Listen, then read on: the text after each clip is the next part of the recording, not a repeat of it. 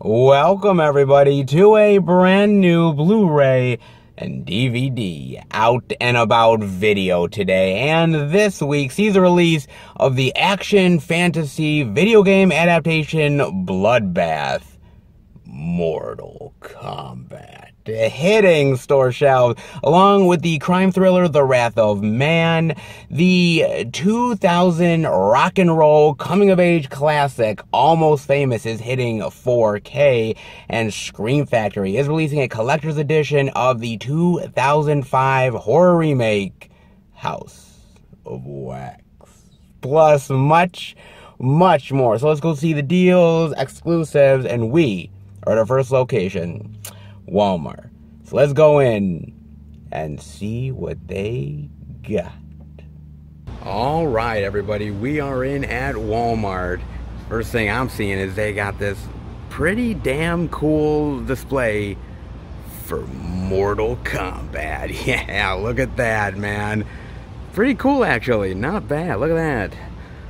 On the side there with some of the scenes from the movie. The other side as well. Nice, cool. Yeah, it's pretty sweet, man. You don't get to really see many stands anymore. You don't really, so when there is, I gotta show it off, guys. I mean, come on. It's too good not to.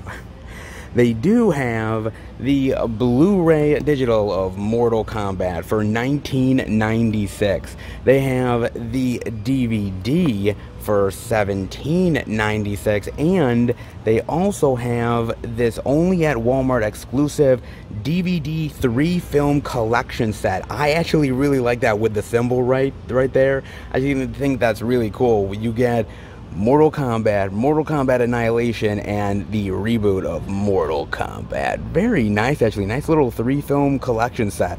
Well, that's if you like Annihilation. You'd be in the minority.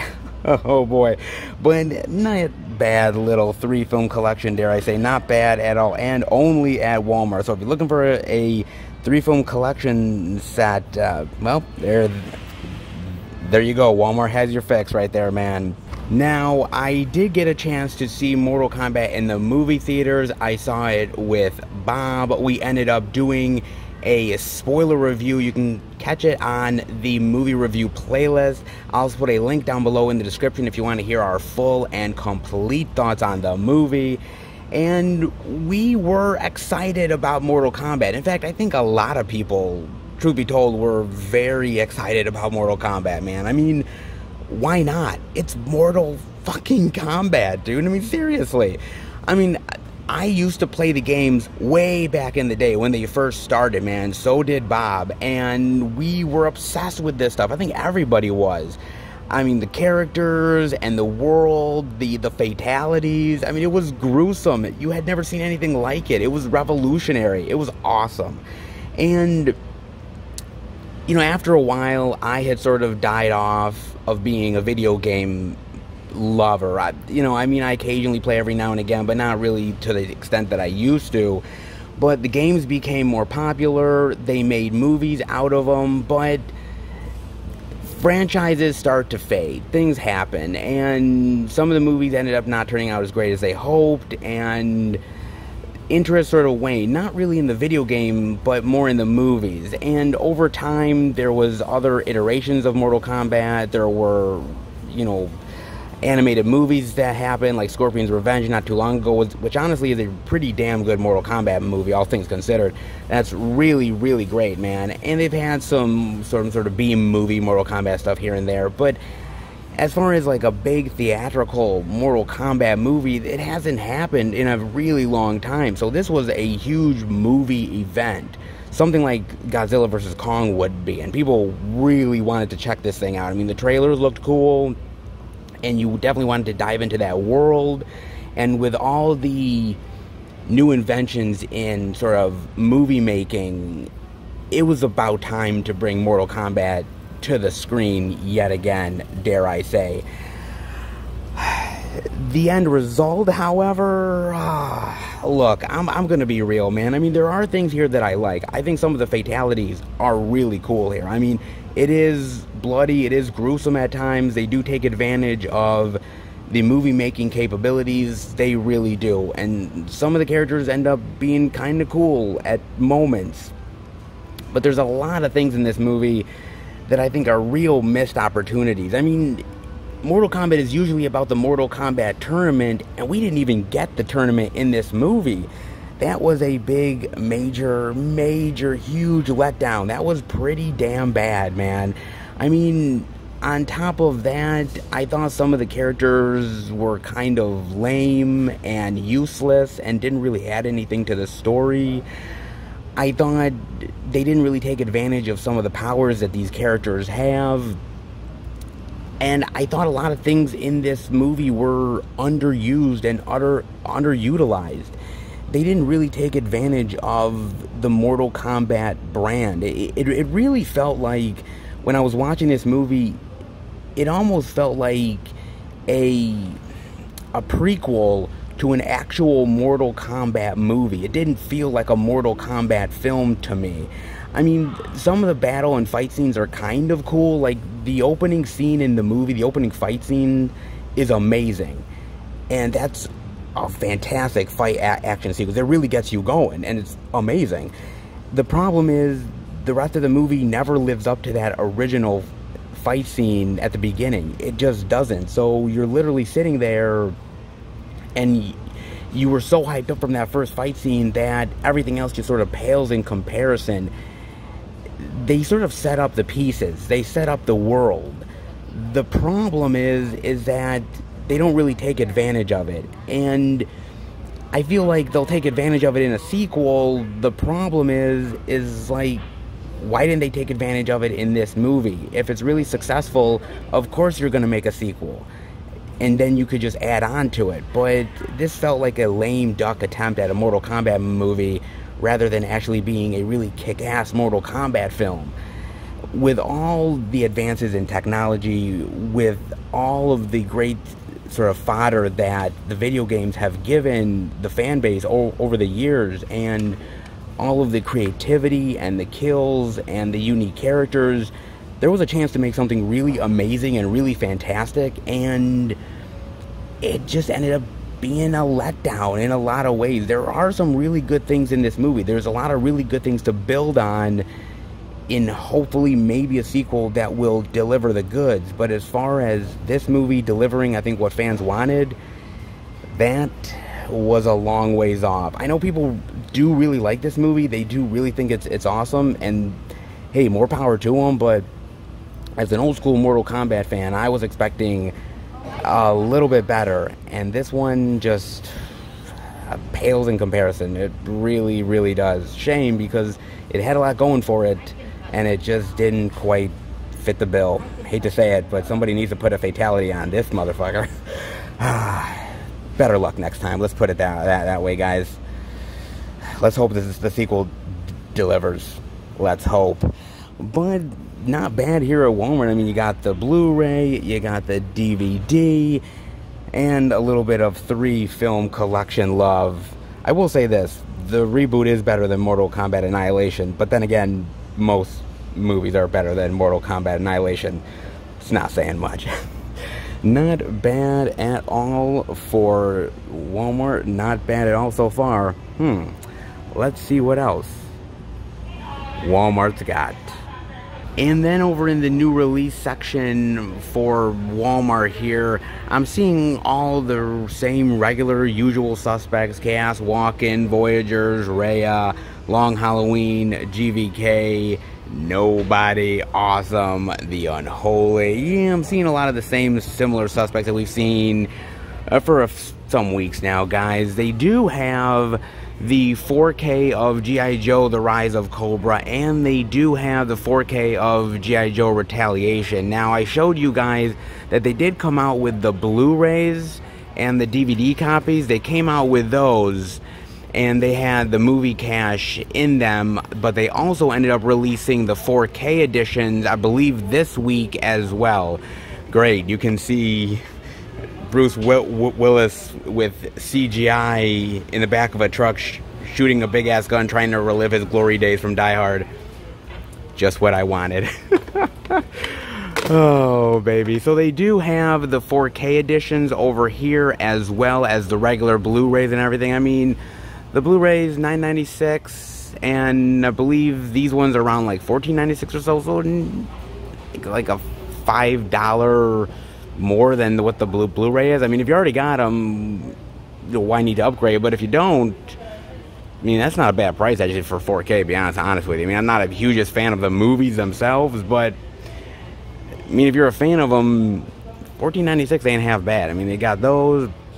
They also end up having the G.I. Joe 2 movie collection on DVD as well for $14.96. So if you only wanted them on DVD, well, there you go. A 2-movie G.I. Joe Action Spectacular Collection Pack.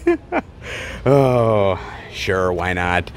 And trust me, when Snake Eyes comes out on physical, you'll have a 3-movie collection set. Guarantee it, guys. They have that. They have Percy versus Goliath as well, which we end up seeing last week. So they have some stuff here, not in abundance, but small amount. They also, in this other section, have the 4K of Space Jam. Finally, I mean, it only took them about a week or so to get there, but they finally did it, guys, which is, again, mega awesome nostalgia feels on this one, man. I don't know. I mean, part of me kind of wants to revisit Space Jam just for the sake of rewatching it after so many decades, but there's also a part of me that doesn't want to watch it because I remember so many really great things about Space Jam just as a kid. And I don't know, am I gonna love it just as much as I did when I was a kid? I'd like to think so, but sometimes revisiting stuff, most of the time reinforces that you really love it, and other times reinforces that maybe it wasn't as good as you thought it was. I don't know, guys. I mean, I kind of do.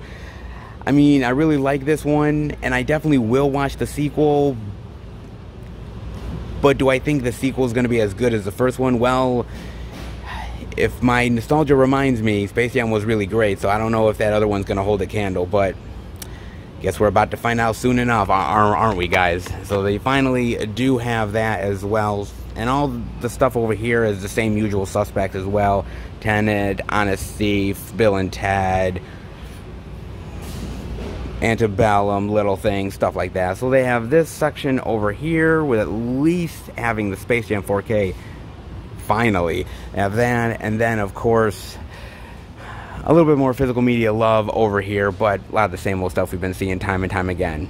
Well, hey, at least they had one new thing this week, and for Walmart, you know, seeing as how we've been dealing with certain weeks where we've had nada, nothing, zippity doo dah, I'll take it. Let's head out. Honestly, guys, this Walmart is more miss than it is hit. I think I've proven that week in and week out as of late, haven't I? So when I came in here, I was like, okay, there's a lot of stuff that they should have. I know they won't have, but this is a big release week because of Mortal Kombat, baby. I mean, if they didn't have Mortal Kombat,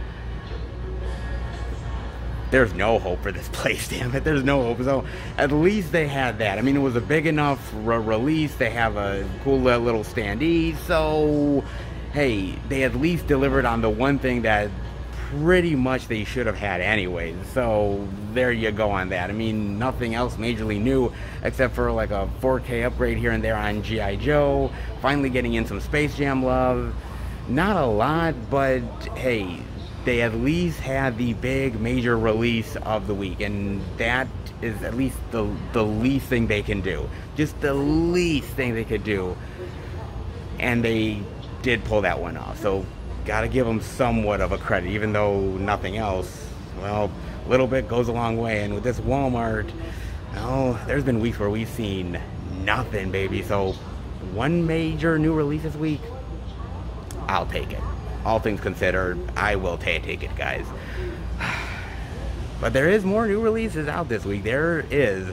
So how about we blow this pop stand and try to find more physical media love. All right, everybody, we are at our second location, Target. But before we go in, I gotta talk to you guys about something. So, last week, I showed you the physical media disc for Defending Jacob, which was, by the way, exclusively on Apple Plus. And if you didn't have Apple Plus and you couldn't exactly watch it, well, now you have an opportunity to. But there's an interesting article. Defending Jacob series is the first Apple TV Plus content to get a physical disc release. Now, it makes the first Apple TV Plus original title to get a physical media disc release.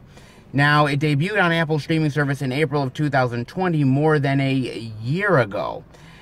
And given that Apple TV has been out for almost 2 years at this point, it seemed fair to assume that Apple had maintained release exclusivity over its original TV shows and movies, requiring everyone watching to have a Apple TV Plus subscription. However, the physical media release of Defending Jacob shows that this is not a strict, hard and fast rule. In general, you would expect that Apple would want to keep its content exclusive to its streaming service and nowhere else to encourage TV Plus subscriptions. However, it's never confirmed the nature of its platform exclusivity, and it also depends on its deals with partners that may vary from time to time. In this case, evidently Paramount has retained the physical media rights for Defending Jacob in order for it to be made available on disc. It even includes previously unseen bonus content and special features, but the disc does not appear to feature any Apple branding at all, which is very telling, by the way. So if there's something on Apple TV that takes your fancy, but you are averse to signing up for yet another streaming service, there's now some hope that your favorite show could be made available elsewhere down the line. I know some movie buffs have been wanting Blu-ray versions of Apple TV movies like Greyhound and Wolfwalkers to add to their collection, and patience may pay off. Indeed, it might, guys. So this is very interesting, right? Because we're now in a little bit of, dare I say, a little bit of a game of chicken, dare I say. And I think we are, if you really think about it. Because, and this is how I really think about this. So, I've told you guys that basically these streaming services are all about content. They need to keep the content as their own exclusive content for you to stay on their subscription service. Seems pretty simple, right? But what about a physical media disc? I mean, let's be real. There are so many streaming services to apply to. And at a certain point, it becomes a little bit of a clusterfuck in a lot of ways. I mean, there are so many services to sign up for and so much money that you have at your disposal. How many are you really going to go for? I maybe have like 3 or 4 at this point, and even that seems a lot to me. So there is a little bit of a conundrum. And I've never understood the idea why they wouldn't put out a physical media disc. I mean, why doesn't Netflix create their own brand where they can put out their own disc content, so they're making money not only through the streaming service but also through physical media as well? They win on both fronts. It's a win-win situation. Why wouldn't you do that? I mean, that makes perfect sense to me, but then again, not every executive has my smarts, guys. But look, man, I mean, I think in a perfect world, Apple probably is thinking to themselves, we want this content for ourselves. But Paramount, being smart, has also realized that, look, this is content that is exclusive to you. We still own this content that we're making, that we are giving to you, lending, so to speak. So you're making money off of our product. Yes, we're getting money from you, but we could also be making money ourselves off of the physical disc. So they're thinking smart. And a lot of stuff, like if you remember when Cloverfield Paradox came out, and everyone was like, oh my God, this is exclusive to Netflix, it's huge. And then a year later, it came out on physical because Paramount held on to the rights so they could release it on physical and get a little bit money on their end as much as they're getting through somebody else as well. I mean, it's all about being smart in this game. And does this mean that everything that you love that's on streaming is going to get to streaming and just never come on disc? Well, that's not always going to be the case. Defending Jacob proves that. But is everything going to come on disc? Well, as far as Disney Plus is concerned, Marvel has ended up saying, yeah, those TV shows, they're not coming on disc. However, they say that now, a year, maybe 2 years from now, that might be a different story. It depends on the changing of entertainment. It changes on how customers view their media. Right now, digital and subscription services are the in thing. It's the popular thing to do, but a little bit of time from now, that might change. Physical media might be back in. I mean, physical media is not dying. I mean, it's not at death's door, but at the same time, it's not exactly flourishing either. So, I think it benefits Disney, and I think it benefits a lot of these companies to think of both fronts, digital and physical. The problem is that everyone is so in love with digital at this point, they're not really thinking about the physical aspect. And I think that's why I think Paramount is being really clever here, saying, hey, look, we'll lend you our stuff. But at the same time, we're putting out a release of it ourselves so that we can actually make a little bit more money on the back end than what we're already making. I mean, yes, it has to do with money, but it has to do with the deals. It's all very tricky and very complicated. But at the end of the day, does this give me hope in the future for exclusive digital content to finally get a physical release? Yes. I mean, look at Criterion. They released stuff that was only exclusive to Netflix. So it is possible, but is everything going to get there? Maybe not, but it does give me a little bit of hope, guys. I am curious as to what you guys think about that. Definitely let me know. In the meantime, well, it's a decent physical media release with some pretty solid titles, all things considered. One thing at Walmart, but maybe more at Target? Well, let's hope. How about we go in and check it out? All right, we are in at Target, and hey, there is some new release love this week indeed, guys, and we are seeing Mortal Kombat love. The 4K Blu-ray digital for $29.99, the Blu-ray digital for $22.99, the DVD digital for $19.99. I was almost getting worried for a little bit, because when we were at Walmart, I was like, wait a minute, they're not doing any new and interesting artwork. Oh, it's just the same artwork on the Blu-ray and the DVD, but oh no, they are doing slightly different artwork on the 4K. Nice, look at that. That's cool. I actually probably prefer this artwork here. I mean, I like that artwork, it is cool, but this is just a little bit better, man. I don't know, just a little bit more kick-ass. It's nice to see a little bit different artwork on the 4K. Sometimes it's all the same artwork, and it's kind of dull, but it's nice to get a little bit of variant from time to time. Nice, man. Now, as I said, I am an old school Mortal Kombat lover, an old school Mortal Kombat fan, and I remember when that 95 movie came out, man, Mortal Kombat directed by Paul W.S. Anderson. I remember that was like hype. That was like hype city, baby. That was like highly anticipated, man. I mean, people were all over that in a big bad way, and I could see why. It was like images out of a video game come to life. I mean, just something that people were just ready to eat up, man. It looked cool at the time. It really did. And watching the movie, honestly, it was awesome. I mean, that first Mortal Kombat movie is great. I mean, yes, does it entirely 100% hold up today? No, not exactly. I mean, especially with some of the movie magic technology.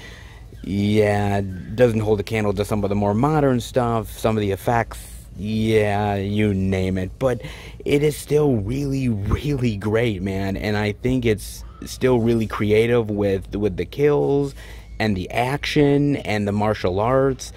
I think it's actually still a really solid video game movie to this day, man. I think that's still really great. And then it seems like everything else has sort of went down the rabbit hole with Mortal Kombat. I mean, then they did Mortal Kombat Annihilation because money talks, bullshit walks, and that first Mortal Kombat movie made a shitload of money. So, I mean, come on, they had to come back. But Annihilation is not nearly as good as the first Mortal Kombat movie. I mean, talk about steps down. It's major steps down. uh, pale comparison, I would say. I mean, they did that. They also did a couple of TV shows. I mean, they did Mortal Kombat Conquest, which had, strangely enough, Kristanna Loken in it. It was okay. I mean, they also had that other one, Mortal Kombat Legacy. Yeah, I remember that one with Casper Van Dien and Mark Dacascos. Yeah, that was okay too. I mean, those TV shows weren't exactly the greatest. I mean, they weren't as good as the movie, but they were just okay. They were what they were, man. I mean, you also had a lot of animated stuff too. Like I said, Scorpion's Revenge, great animated movie, great Mortal Kombat movie, and brutal as hell for an animated film. Awesome one. There's supposed to be another animated one coming out sometime soon as well, which I'm definitely looking forward to. I mean, Mortal Kombat is perfect in video game form. I mean, it is amazing. I mean, the kills and the fatalities, it's awesome. And, you know, the fact that you get to do all these crazy, wild moves, it's amazing. And I think the animation really works for Mortal Kombat. It really works in a big, bad way. You can really do some amazing stuff and some wild kills and sequences. Some really bizarre stuff that you can take directly from the video game and put it in animation. Live action, does Mortal Kombat work better in live action versus some of the other formats? Because I don't know if it really does. I mean, like I said, that 95 movie, I think still to this day is the best live action iteration of Mortal Kombat that is out there. And I think everything else has sort of been kind of not as good or not reaching the levels of the video game. It's so hard when a video game is as dynamic as that one is. It's hard to replicate it on the big screen live action. And sometimes that's easier said than done, and this movie kind of proves that. I mean, with all the movie magic out there, with all the money and the billions of dollars that was spent, it still feels not as good as it could be. And it still feels like it's shortchanging the fans. Live action is not easy to pull off with any fantasy-based sort of action spectacular, but Mortal Kombat is probably one of the hardest, man. I mean, that 95 movie was perfect in a lot of ways, and will we ever get a great counterpart to that? I don't know if this movie is really it. It's decent, but it's not as good as it could be. It feels like it's a precursor to a better movie, and maybe that will be the sequel, but for the meantime, this one just didn't fit the bill. Live action is great, and it works for certain books to movie adaptations and other sort of material turned movie, but Mortal Kombat has not exactly had the most easiest road to live action. Wonder what you guys think. And finally, we are seeing the Blu-ray digital of Wrath of Man for $22.99. Yes, a little Jason Statham love. Never hurt nobody. Definitely did not, man. Now, I got a chance to watch this on Amazon Prime. I really wanted to watch this in the movie theaters, but it just slightly passed me by, man. Ah, damn it. But I definitely did want to check it out, man, because I am an occasional Jason Statham fan. I'm not the biggest Jason Statham lover, but when he does a really great role, he does a really great role, so I had to definitely check this one out. Basically, it's about this guy that's hired to protect this money, and, you know, just, it's a mundane job. You know, you take the truck, you get the money, you drive back. However, sometimes the mundane can turn into the deadly. And what I mean by that is, I mean that basically every now and again these people get robbed, they're at gunpoint, and these people who are supposed to be badass turns into complete and utter sissies because, well, when there's a gun in your face, what the hell are you gonna do? However, if you're Jason Statham, what are you gonna do? Well, you're gonna beat the living shit out of people is what the hell you're gonna do, man. And so this guy starts to beat the hell out of people. He's killing these criminals like left and right, and everyone's like, oh my god, who the hell is this guy? And that's the complication of this movie, is who he is, what is he exactly there to do, and who is he finding to exact revenge. That's where this movie really goes, and it's a very interesting and fascinating movie at around like almost 2 hours, it is a long and very involved film. Now, I got to admit, I do really love Statham here. I mean, he is somebody who is very stoic. He's somebody who is very badass in this role. You can tell when he has that glint in his eye of revenge. You can just see it encompassing every bone of his body. And I think that's one of the reasons I love Statham as much as he does, man. Because when he goes for a role and it's one of those sort of I'm taking revenge roles, man, is he good at it. And this is one of those ones that is really solid with him. And I like the idea that they treat this guy, like this sort of, he's a newbie, he pretends to be badass, he's nothing, we're more badass than he is. And they totally basically turn these guys into complete and utter punks. And I love it. I absolutely do, man. And I love the story, the idea of the revenge that this guy takes on these people, and the reasons why he's doing what he's doing. This guy is not exactly a good person. He's not a good guy. He's not trying to, defend the money, or he's not trying to, be the best employee in the world. He's out to kill people. And anybody who gets in his way, you're gonna regret it. Absolutely. And they do, man. The one thing I'll say for this movie, to be honest with you guys, the one thing I definitely will say about it is that it is very complicated, and it does go back and forth. Like, there's a certain amount of the movie that basically it gets you to a certain point in the film where he's exacting revenge. And then what it does is that it basically backtracks. It backtracks into his backstory, Statham's, and what he was doing and why the circumstances happened the way it did. Then it backtracks to the criminals themselves and what they were doing and how they ended up getting in Jason Statham's way. So there's a lot of backtracking that goes on with this film, and sometimes it's hard to keep track of exactly what's going on and who's who and why are they doing this revenge and what are they doing it for. There's a lot of complications, and sometimes that kind of waters down the film. It brings it down a little bit. I mean, the movie's great, but the complications in the story kind of kill it. But that being said, the action definitely does take it up a notch. I mean, the whole end sequence action stuff where they're robbing the trucks and trying to get this big score, and like the huge giant shootout that's going on, like all the shootout stuff that's happening is wild and it's crazy and it's really great action. So the action is really good here. Some of the characters are a little less impressive, others are completely useless. Statham is awesome here. Plot overcomplicated, but overall it is a really solid, dark, and uncompromising movie, and I got to appreciate it. It doesn't pull any punches, and sometimes that definitely makes a great Statham movie. Wouldn't you agree? And I completely forgot the SpongeBob movie is out as well. The SpongeBob movie, Sponge on the Run. Oh, for $17.99 at the DVD, for $14.99 as well. Oh, good God, SpongeBob is back. Actually, what am I talking about? He never left. Oh, man. Okay, look, I have never understood the SpongeBob love. I never have, man. I never got into SpongeBob. Then again, I never really tried to. I mean, my girlfriend loves SpongeBob. Some of my friends love SpongeBob.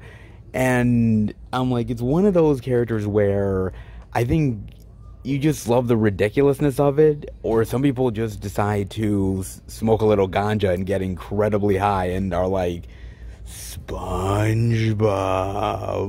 Oh my God. I think that's what happened when the creator actually created the damn thing. Oh my God, man. What is this about? Let's see. SpongeBob SquarePants, his best friend Patrick, and the Bikini Bottom Gang. That's actually a thing. Okay. When SpongeBob's beloved pet snail Gary goes missing, no. A path of clues leads SpongeBob and Patrick to the powerful King Poseidon, who is Gary held captive in the lost city of Oh, I thought it was gonna be the lost city of Atlantis. No, it's just the lost city of Atlantic City. Oh, damn.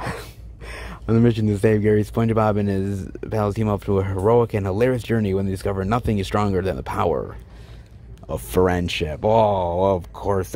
I forgot there's life lessons in SpongeBob. My bad. Oh, man.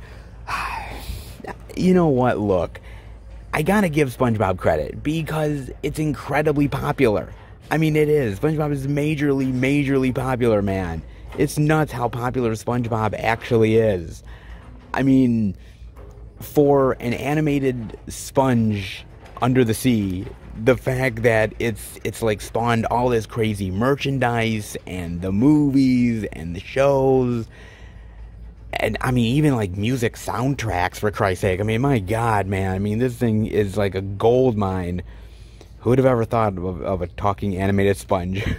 But seriously, I don't know. Should I get into SpongeBob? I don't know. I mean, I'm getting older. Is SpongeBob really going to be my thing? Who knows? I mean, there's a lot of adults, older adults, that really love SpongeBob, man. It's kind of wild to me to think that, I mean, for something I thought that was only for kids, it turned into this whole thing that even adults love. It's nuts, man. I mean, I gotta admit, I love the quirky and I love the weird, and SpongeBob kind of fits into that. I don't know, man. I don't know. Oh, could SpongeBob, like, grip its weird, spongy hands on me? God, I hope not. Oh, Lord. Is it worth it? Is it not? I mean, boy, man. I mean, SpongeBob is something that people really love, so maybe it's worth it. Who the hell knows? But, my God, man. The sponge is alive and well in the hearts and minds of a hell of a lot of people. God bless that talking sponge. And the Bikini Bottom gang, apparently. Oh, Lord. What do you guys think of SpongeBob? Let me know, man. You got to. But not bad this week. I mean, only one release over at Walmart, but hey, we got 3 here. Not bad. And some 4K love. Can't be beat. A little bit better than I was expecting. Though, Target is kind of pulled through as of late. Not surprised. Let's head out. Ah, good old Target. They actually kind of pulled through yet again this week, man. I mean, again, it's not the most crazy, wild, amazing physical media week of all time. However, there is some big name titles, and Target definitely supplied it, and it also gave us a little SpongeBob love, which I suppose is never a bad thing. Sure. Why not, man? Oh, and they're also having a little bit of sale love as well. I'm noticing they have Barb and Star on sale for $12.99. Get out of here. They do. That is just too fucking high. Oh, man. And actually, they have some sale stuff over here as well. They have some sale love over here. They're doing a sale for, like, Tom and Jerry, which is still way too high. They got the Courier on sale, Chaos Walking. Good luck getting rid of that stock. And some Wonder Woman 84 love that they're trying to sell. Good luck on that one, too.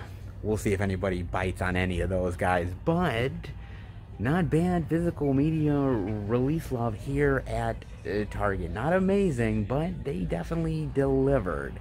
And hey, when it comes to Target, it has been a bit of a gamble over the years, but honestly, they've been doing pretty well. And this week, I think continues the streak. I don't know what you guys think, but I think they're doing all right. Not half bad, in my humble opinion. I mean, the physical media section could be a hell of a lot more plentiful, but all things considered, they've been doing their job. And I greatly appreciate it. Trust me, I greatly do. Hope you guys do too. Let's head to the next location. Hopefully more physical media love to come. Alright, everybody. We are at our third location, the second Walmart. I'm going to go in and check out if there's any interesting indie titles worth checking out. If there is, I'll bring it back to Film Fan 108 HQ and show it off to each and every one of you. But before I do that, I got to talk about a movie trailer with you guys.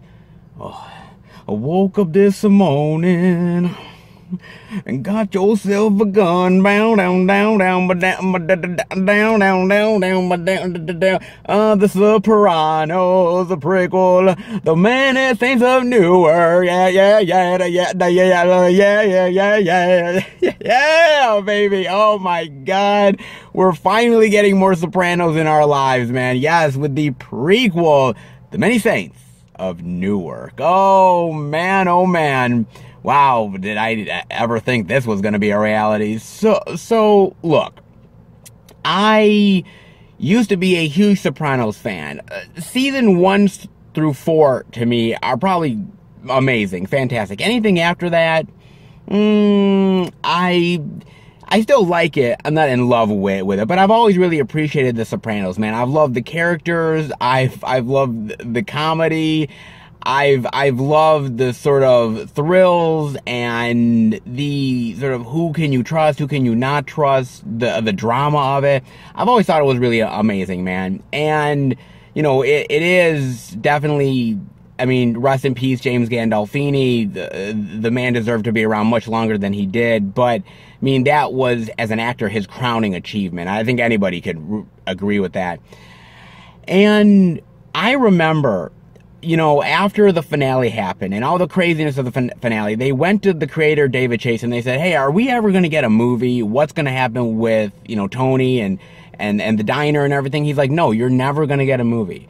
What ends up happening at the end of that series in the diner and it cuts to black, you don't know whether the person coming in is an enemy or a friend, whether they just sit there enjoying their onion rings. You will never get an exact answer. And I kind of love that. I really do, man.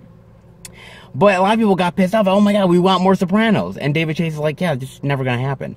And there was always talk about maybe a prequel, maybe a movie. It could be a prequel, maybe not, but it's something.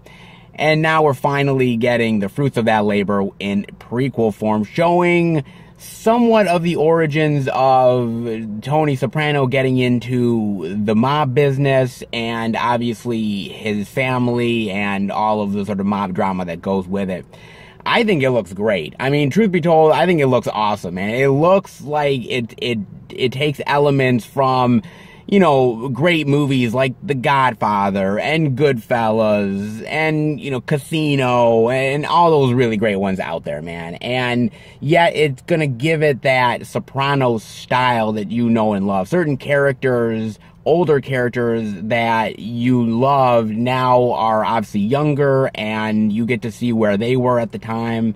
And it just looks great, man. And I gotta give it up to the kid who plays Tony Soprano, because it's actually James Gandolfini's son. And he looks like, I mean, he looks just like him because he is his son. He is him. And so that is amazing casting. That is perfect, beyond perfect casting, man. That is amazing. He looks like he's having a great time. Hell, they even casted Ray Liotta, for Christ's sake. Hey, you gotta have a little Ray Liotta in your movie, you know? They even have that, man. I mean, I like the old school mob look, the mob mentality. I love old school mob movies from back in the day. I think that's why I love movies like Goodfellas or the Godfather trilogy as much as I do, because it feels old school. A lot of these new age gangster movies that try to be, you know, like badass and hip and everything, I just don't think they really pull it off. I mean, not like the old school stuff does. And watching this trailer, it brought me back to old school mob and gangster movies. It reminded me of The Sopranos. And I gotta tell you, watching it, hearing a little bit of the theme, seeing a young Tony and seeing some of these younger characters, I'm like, oh my God, I didn't know that I needed a Sopranos film in my life until I saw a trailer for it. And now I need it in a big bad way. Is it gonna be great? I don't know. I mean, it could be amazing, or it could be, like, extremely unneeded and just kind of brings the whole Sopranos vibe down. It might. Who knows? But for the time being, it looks really cool, and I am majorly excited for it. I don't know if you guys are, but I gotta tell you, like, I mean, yes, you kind of know what's gonna happen because it's a prequel. You know that Tony's gonna survive. You know all these elements are gonna happen, but at the same time, there's still a lot of intrigue about how it all went down. And so, sign me up, man. I'm on board. I really am. I don't know if you guys are. Definitely let me know. But, man, more Sopranos. It's about damn time. It is indeed, man. Damn. God, I miss it. I do. Truth be told. Some of the later seasons, but Sopranos is still Sopranos. Sopranos is awesome. Damn glad we're getting more of it. Definitely let me know, guys. In the meantime, let's head into the second Walmart and hopefully some indie goodness worth checking out. Back in at the second Walmart. Yes, indeed I am, baby. And with a smaller physical media release week, sometimes I come in here thinking, well, we're not going to see anything. I have been pleasantly surprised before, and I mean pleasantly surprised, like a shitload of media. Not a shitload of media this time around, but there is a little bit worth checking out. And you guys know that when it comes to physical media, a little definitely goes a long way. And second Walmart love, how can I ever really deny it? Come on, guys, seriously. So you know what that means. Oh yes, we are going back to Film Fan 108 HQ. And that means you, Seth. Yes, you, buddy. Time to show off that physical media yet again. Hey, you ready? No, not really. Wait a minute, last week you were fine. Now this week suddenly you're not? What? I don't know. I'm not really feeling it, to be honest with you. I mean, not really all that motivated. I mean, sometimes you feel like showing off the media, and sometimes you don't. When there's no motivation, what do you really want me to do? Oh, I'll motivate you, alright. Bet your ass I'll motivate you. Now you show off that goddamn physical media, or I'm gonna come through this goddamn screen and I'm gonna attack your ass. Jeez.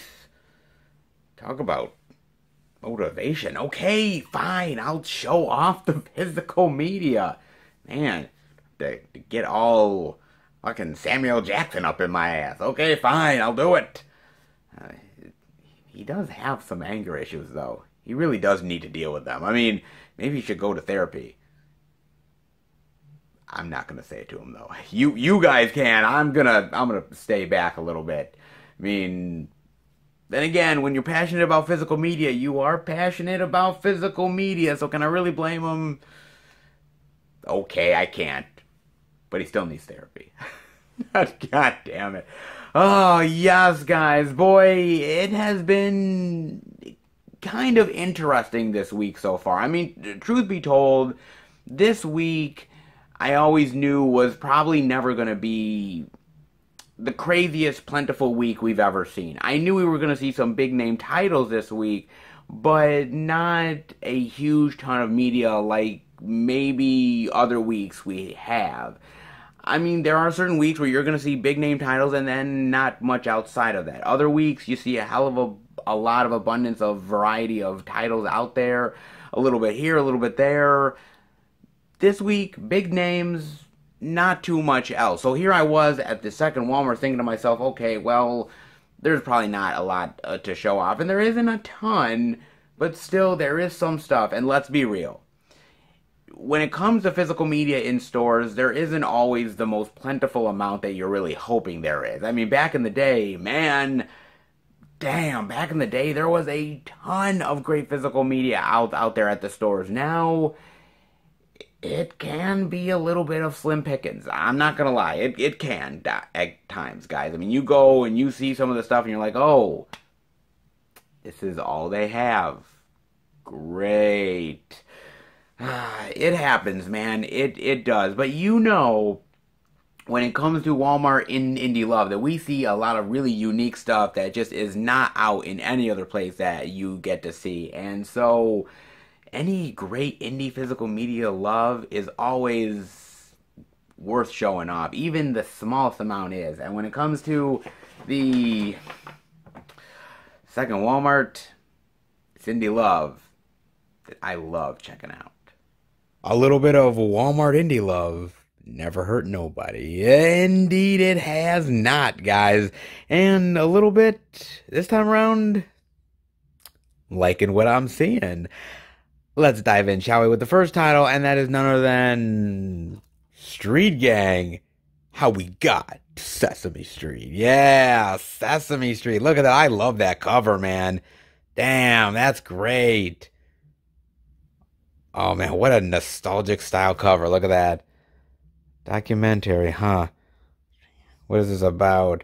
This is a visionary gang of mission-driven artists, writers, and educators that audaciously interpreted radical changes in society and created one of the most influential and impactful television programs in history.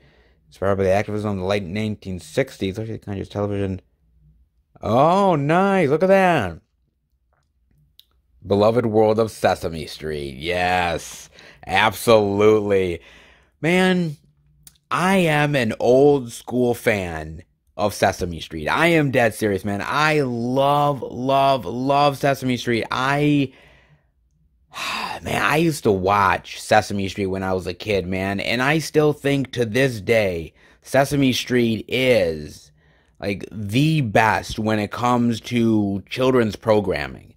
I really do. It taught me a lot in life and life lessons, and it basically made me who I am. Sesame Street helped build me up to how I was as a kid, and I think it's done it for many kids. I mean, some people are Sesame Street lovers, some people are Barney lovers, some people way back in the day obviously are Mr. Rogers lovers, but it doesn't matter.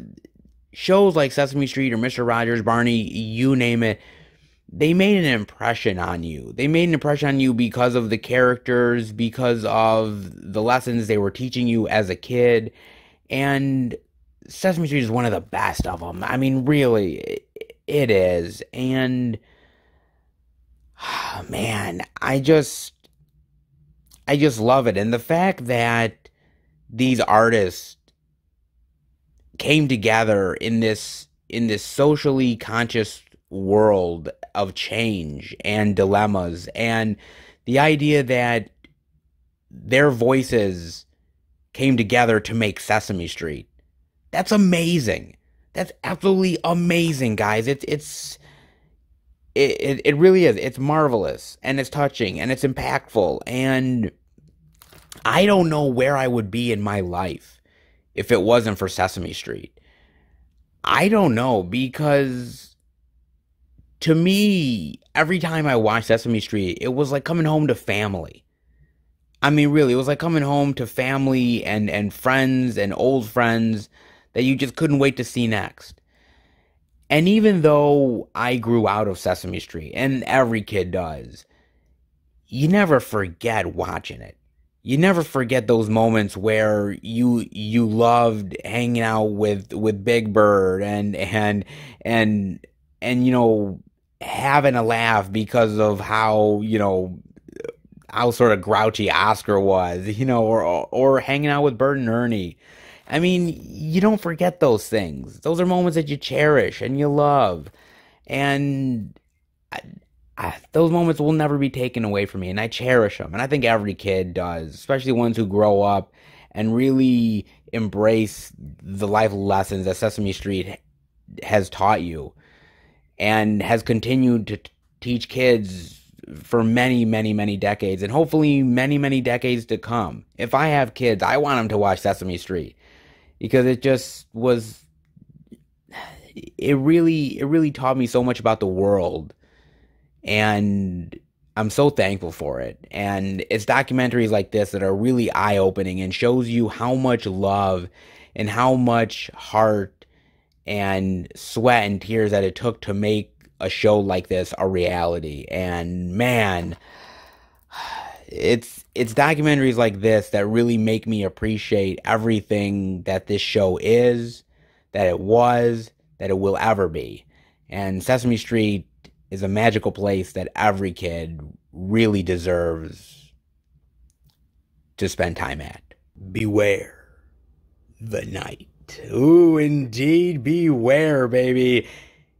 It never ends. Ah, from IFC Midnight and Scream Factory. Ah, you gotta love some IFC Scream Factory love, don't you, man? And I love that cover, too. A very ominous, very creepy, foreboding. I'm liking that. Not bad. What is this about? After a night out with friends, an exhausted married couple, Babak and Nita, and their baby take shelter in the grand but eerie Hotel Normandy. Throughout a seemingly endless night, mysterious disturbances ruin their rest as Babak and Nita soon realize they're locked in with a malevolent force that hungers for the dark secrets they've kept from one another. I wonder what those dark secrets are. I do indeed. With The Night, director Karash Ahari made history for being the first U.S.-produced film to receive a license for theatrical release in Iran since the revolution. Really? That's awesome, actually. That's really cool. The psychological thriller follows in the footsteps of The Shining, luring viewers into a hotel that is both ominous and inviting, where the ghosts of the past will linger around each corner. The horrors that haunt these corridors are real and terrifying. The Night will make you reconsider ever spending a night away from home again. Hell, I always stay home, damn it. I never go to a motel or a hotel. They're just really creepy. And I'll just remain a shut-in. If it's anything like, you know what. Oh yes, you know that creepy, haunting hotel that gets to everybody. And that is none other than The Shining. Yes, indeed. Creepy, ominous. Oh, you gotta love The Shining, man. And that movie is very interesting. It definitely has a lot of vibes off of this movie. And there's a lot of films that have, I don't know whether you want to call the fact that they've ripped off the movie or that it's an homage to it, but The Shining did something really clever and interesting, and a lot of films have tried to ape off of The Shining. With mixed results, to be fair, guys. With major mixed results. Now, as far as The Night goes, I like the concept and idea behind this. Basically, I like the idea of a loving couple that go into this hotel and they have these secrets that they're keeping from one another, and the idea that these entities or this malevolent force is going against them to tear them apart. And I've always really loved that idea, and that's, I think, why I love The Shining as much as I do. The idea of this loving family that is being torn apart, that honestly is being torn apart to death. I mean, you look at somebody like Jack Nicholson, who would never hurt his family, and then staying at that hotel for a long period of time messes with his brain chemistry, and he starts to lose it, and what was once a very peaceful man turns into somebody who is lugging an axe around, ready to swing it at his wife's head and kill his own child. I mean, that is eerie, and it's terrifying, and it's scary as hell, and I love the idea of this malevolent force that is tearing this family apart. It's really just really creepy and evil and insidious, and you just fear for the family and fear for their safety, and it makes the film even more thrilling and wonderful, man. It really does. I don't know, these type of movies are really, really solid. I mean, some are better than others, to be fair, but I kind of like the idea behind this movie. Yes, it's aping off of The Shining, but if you gotta ape off of somebody, well, you might as well ape off of the best. I mean, can't say it's like The Shining, but if he goes as crazy and as mad as Jack Nicholson, well, I don't care about how much no work and no play makes Jack a dull boy. Eventually, he'll kill. Sometimes a little girl's mind can play wicked tricks on her. Indeed it can in Separation. It won't let go. Ooh, look at that. Oh my god, creepy figures in the dark creeping on little kids. Boy, there's something incredibly messed up about that. There really is, man. Oh, what is this about? 8-year-old Jenny leads a lonely but imaginative life surrounded by puppets based on the works of her artist father. But when her mother is tragically killed in a hit and run and her grandfather sues for custody, the puppets and other frightening characters suddenly start coming to life. At first, Jenny is the only person who believes they're real, putting everyone's lives in danger. Ooh, little kids and evil dolls and puppets. Oh, baby, we've been down these roads a time or two, haven't we? With terrifying results. Indeed, like, for instance, I mean, I gotta say it, guys. Oh, yeah. Dolls, yes. They walk, they talk, they kill. Oh, this is a great one, man. I love this, man. I love the great creepy dolls that are made. Well, not exactly made, but if you've seen the movie, you know what I'm talking about, man. I just love how creepy and mischievous and insidious they are. I love this movie. So fun and entertaining and creepy. That is a really, really great one with really great killer dolls, man. Of course, I also got to talk about another one, which has some good creep factor, and that is Dolly. Dearest. Yes, look at Dolly, man. Ah, that creepy evil chick. Ah, makes a Barbie look like a sweetheart. Indeed, look at that knife. She's coming for you. Oh man, look at that Dolly. I wouldn't want to spend a night alone with her.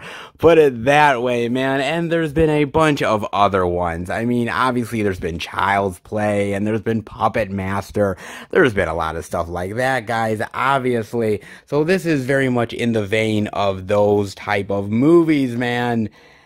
And I love that. I just love the idea of a little girl's toys come to life and how she's really the only one that knows or believes that they're real, and everyone pays the consequences because of it. You know, it's interesting because I grew up as an only child and I didn't have another sibling to sort of bounce off of.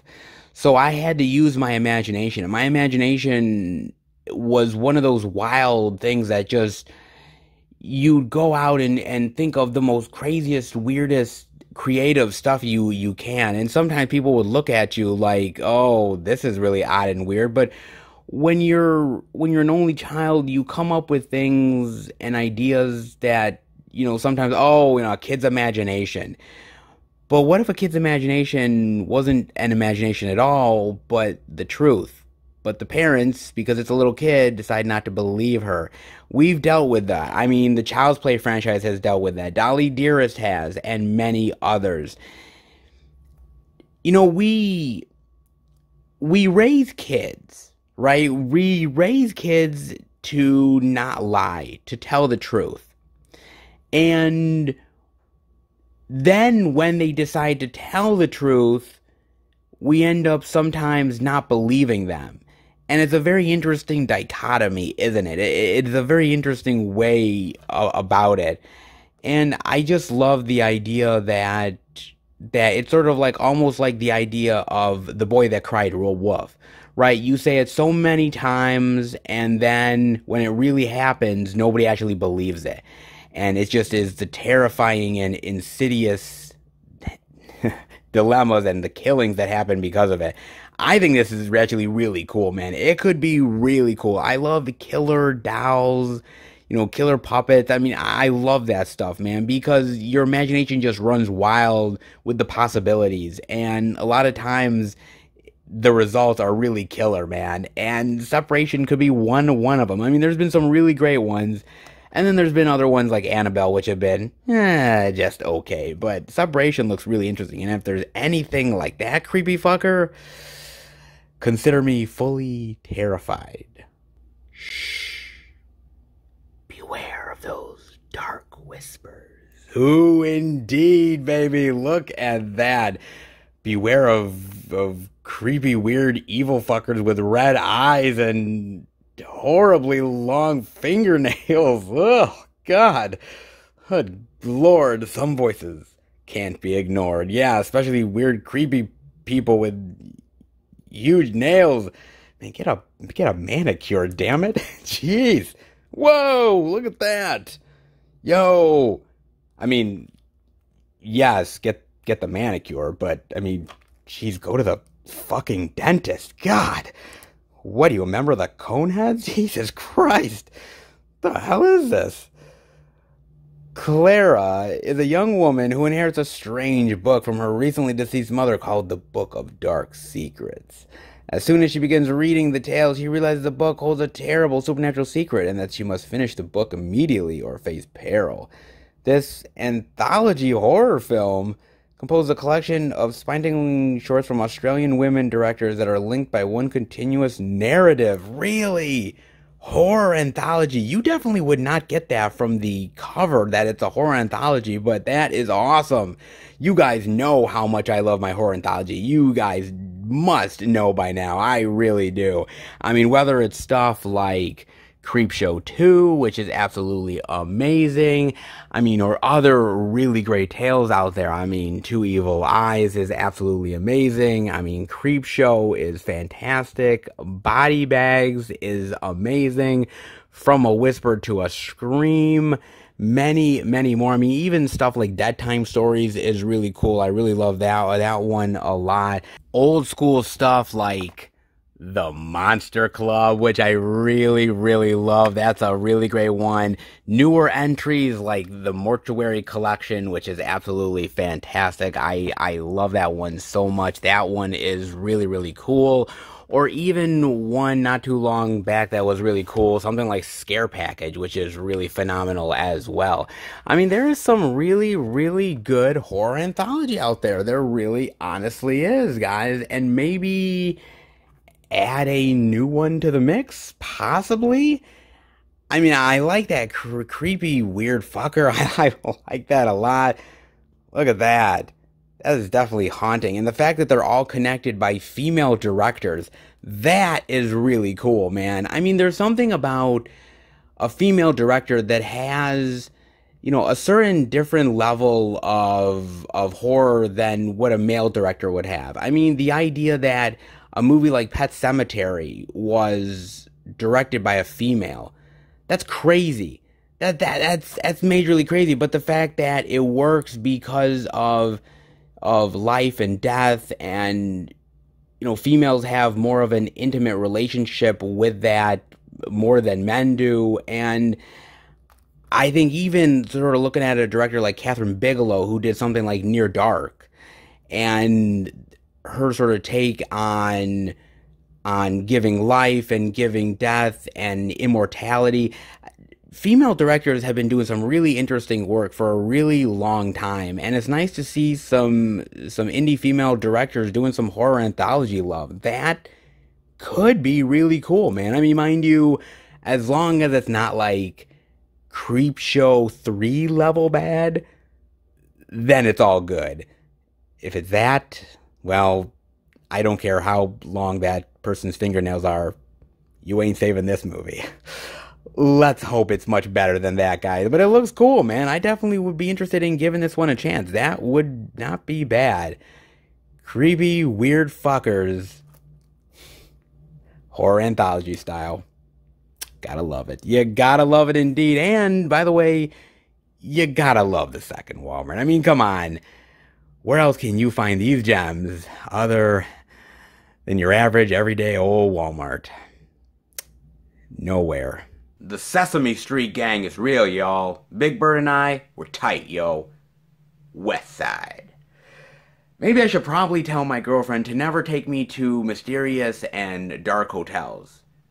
Because all work and no play makes Seth a dull boy. Oh, I am so glad that I no longer play with creepy dolls. And if I am ever in the same dark room with this weird dude,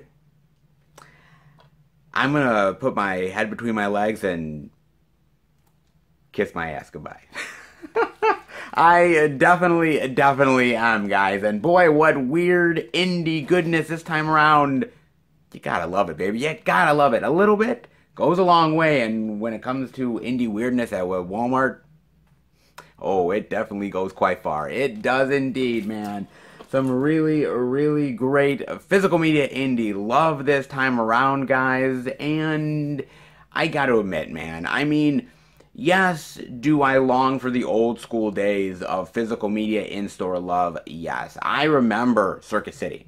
I remember going to Blockbuster. I remember the old school days of Hollywood Video and going in and checking out miles and miles of physical media, going into Media Play, you name it. And those days are just gone. Yeah, they're zippity-doo-dah, goodbye, they're never coming back. And that's the reality of the situation. And there is going to be weeks where physical media is just not as crazy plentiful as we would like it to be. Lord knows I would love everything that is on Blu-ray.com to be in stores, because that would be really cool. It's just not a reality, and it's just not ever gonna happen.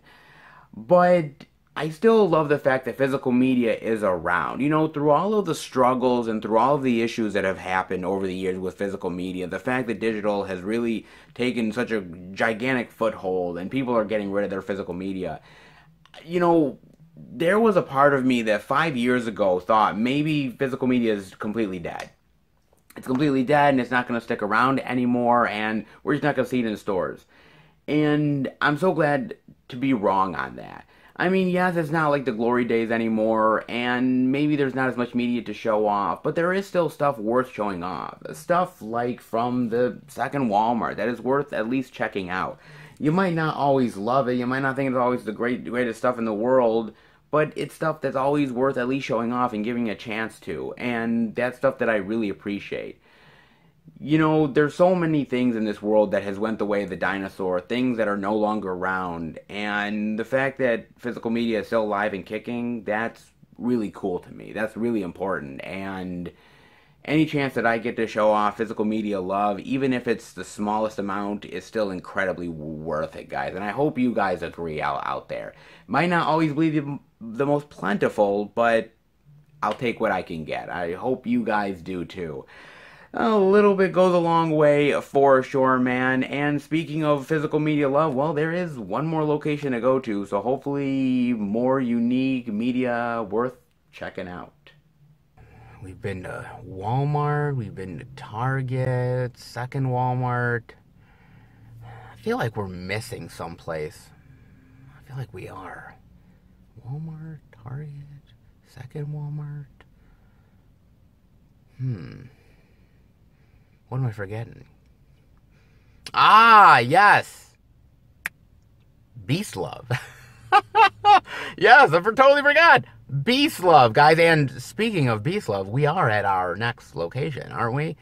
Indeed, we are. And that is none other than Best Buy. The Beast. Best Buy, baby.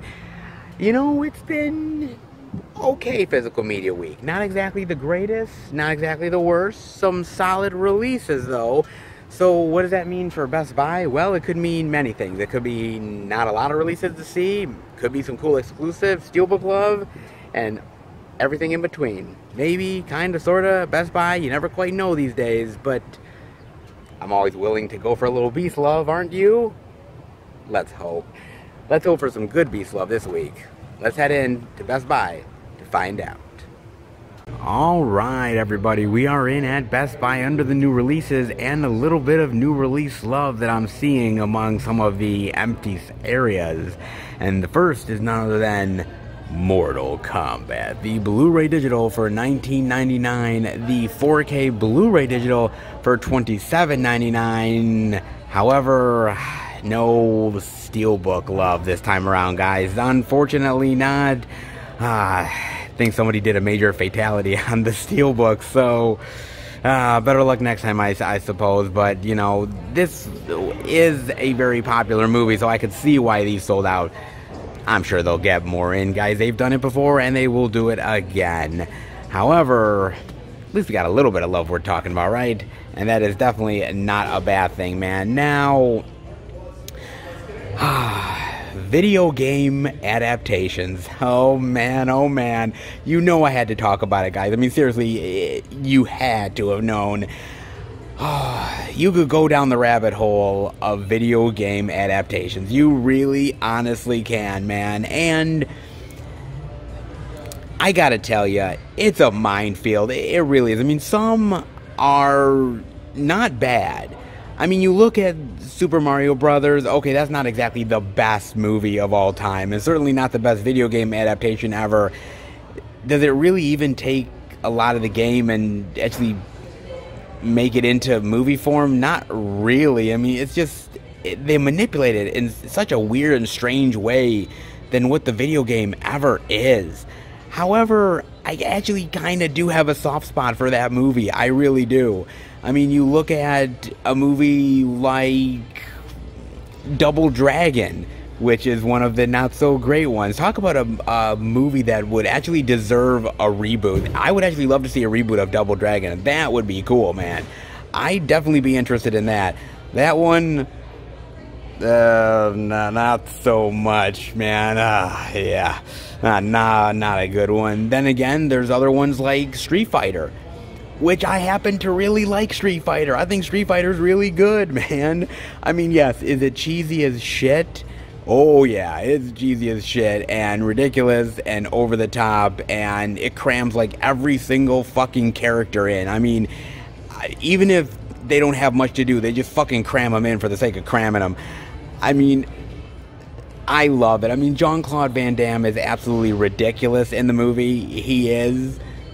I mean, that fucking haircut, man. Oh, God. I mean, he's good in it, but I think the star of that movie is Raul Julia, playing Bison. I mean, he's so good as Bison. He elevates that movie way more than it deserves to be, but I actually like the cheesiness of it. I really do, man. And there's other ones that are not bad. I mean, look, I like the first Resident Evil movie. Can't say I like the other ones, but the first Resident Evil movie is really good. I happen to like House of the Dead.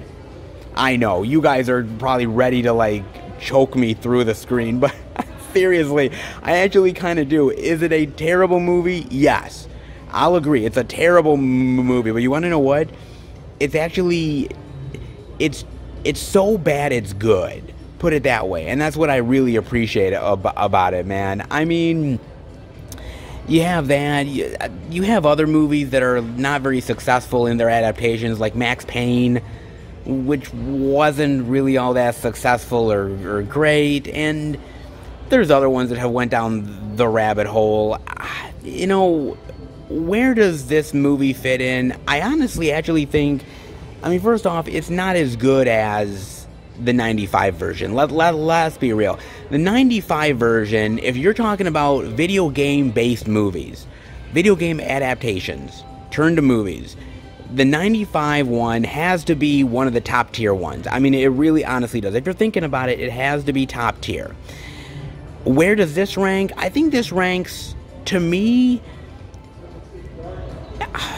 higher middle. I would say it would rank somewhere in the higher middles for me. I think it has a lot of great ideas, but I don't think it actually executes them incredibly successful as I was hoping it would. I mean, when you think of a Mortal Kombat movie, there's a lot of things you think about, and it's the fatalities, which they do some, but not as good as they could. You think of the tournament, which they do none of that in this movie. And I feel like a lot of characters weren't really utilized as well as they could be. Again, it's not a bad movie, and as far as video game adaptations are concerned, I mean, look, it beats Max Payne. It beats a lot of other ones out there that are not that great. I mean, I actually prefer Super Mario Brothers over this. I prefer Street Fighter over this. I know, and you guys are thinking to yourself like, oh my god, really? And yeah, I do. There was a certain amount of fun that I was missing from this movie, and I think successful video game adaptations, whether we're talking about a successful one like Sonic or a lot of other ones, is it takes the idea, it turns it into movie form, but it makes effort to bring over the fun and entertaining quality that you know and love. I think the 95 movie does that in spades, but I think this version is missing some of that along the way. I mean, they got the serious, dark, dreary aspect of the setting of Mortal Kombat and these characters, but I felt like there was something lost in translation with this movie overall. I really do, man. I mean, it's an effort. They tried, and I give them credit, but I don't think they 100% successfully pulled it off, man. I mean, look, video game-based movies haven't exactly been the most successful. In fact, one of the best video game-based movies isn't even really based on a video game, and it's Scott Pilgrim. I mean, come on, man. So, you can make a good video game-based movie.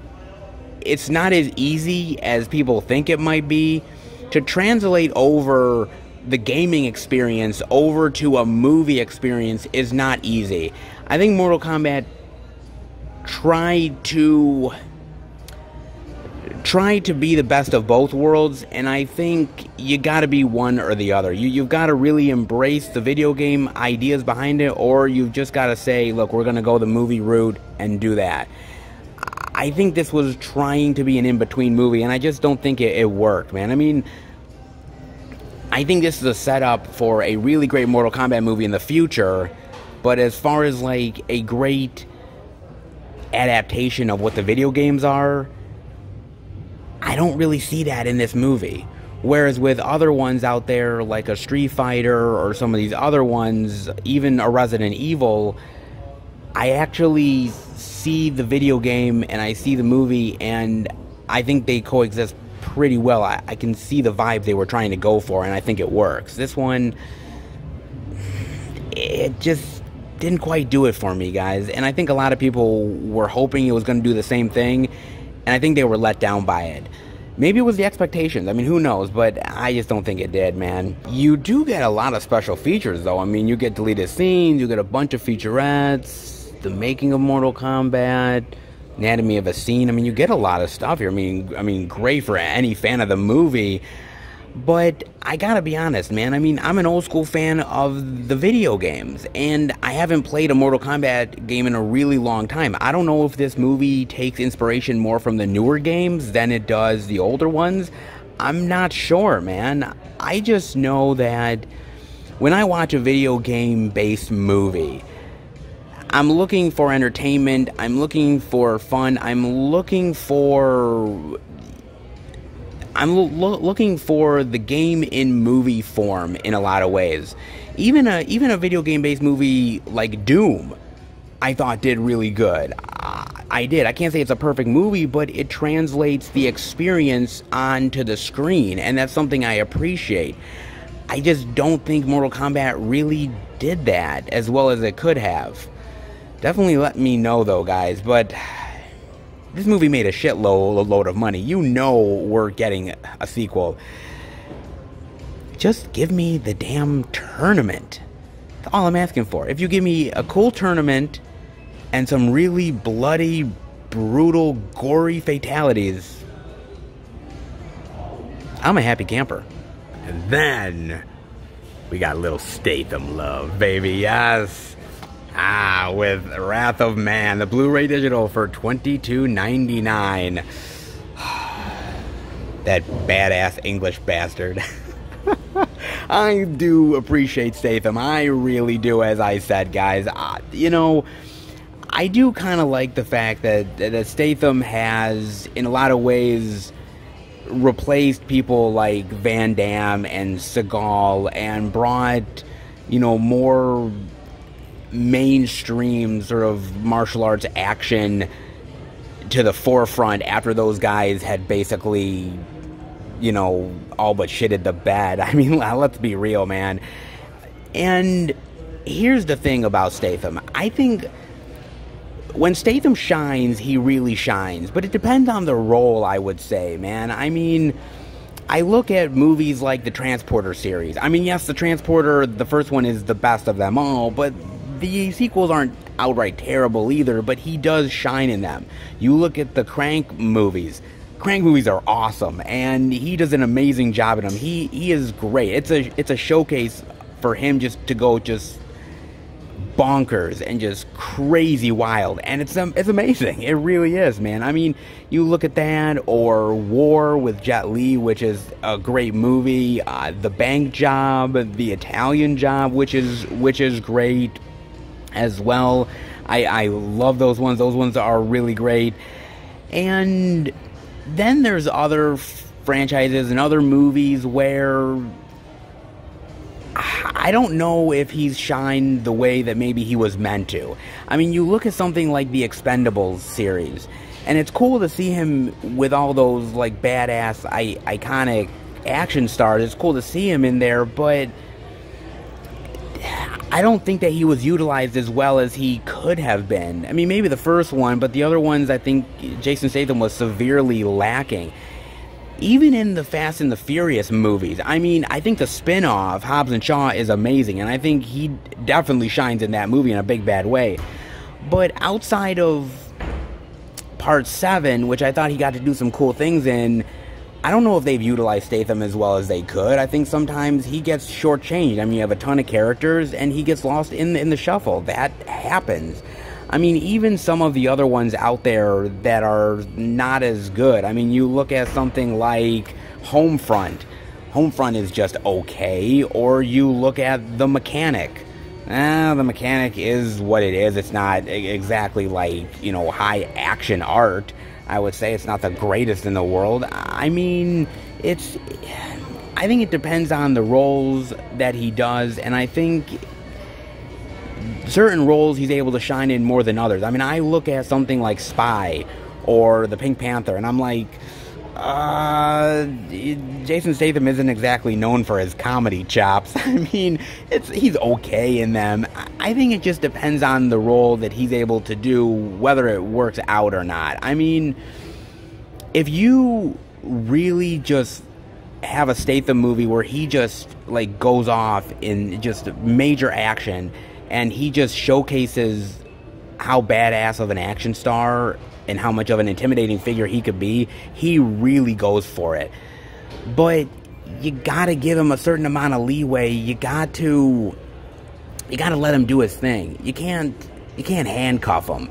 And certain roles, even though he gets a huge paycheck out of them, I don't know whether he really ends up shining in those roles or not. I'm kind of curious as to what you guys think about that. I mean, with this role, he shines. He absolutely shines in this role. Maybe not the most badass Statham you've ever seen in your life. Maybe not the most action-heavy Statham you've ever seen in your life. But I think as far as his acting, I think as far as a presence is concerned, Jason Statham brings it in this role in a big bad way, man. I mean, he really does. Don't see any special features here, which is a damn shame, because I'd love to hear something about this movie, featurettes, commentary, something. That's a damn shame. I mean, especially considering it's a Guy Ritchie movie. And that's kind of weird, because when I look at this movie, even though it's a Statham film, it doesn't feel like a Jason Statham movie. Like, it's not like your typical Statham actioneer type of movie. When I look at this movie, I don't look at it as a Guy Ritchie movie because it doesn't feel like a Guy Ritchie movie. It's a weird sort of kind of balance. It really is a weird one, because when you think of Statham, you think of high-octane action. And yes, this movie has it, but not really the way you'd normally say a Statham movie has. This movie doesn't really have the sort of notable sort of signature style that a Guy Ritchie movie would have, but yet he directs it really excellently, and the direction is top-notch. It's an odd one in both of their camps, and yet it's a really great movie. So I don't know, man. It's kind of an oddity in a lot of ways, but still a really good one. But just know going in that it's a little complicated. There's times when you're moving, back in time to tell a certain part of the story, forward in time to come back to the current events, and it just goes back and forth like that. And in some ways, I know that can confuse audiences. Hell, that's confused my mother a lot of times when it comes to certain movies. I think they could have probably done it a little bit better, but at the end of the day, the movie still works.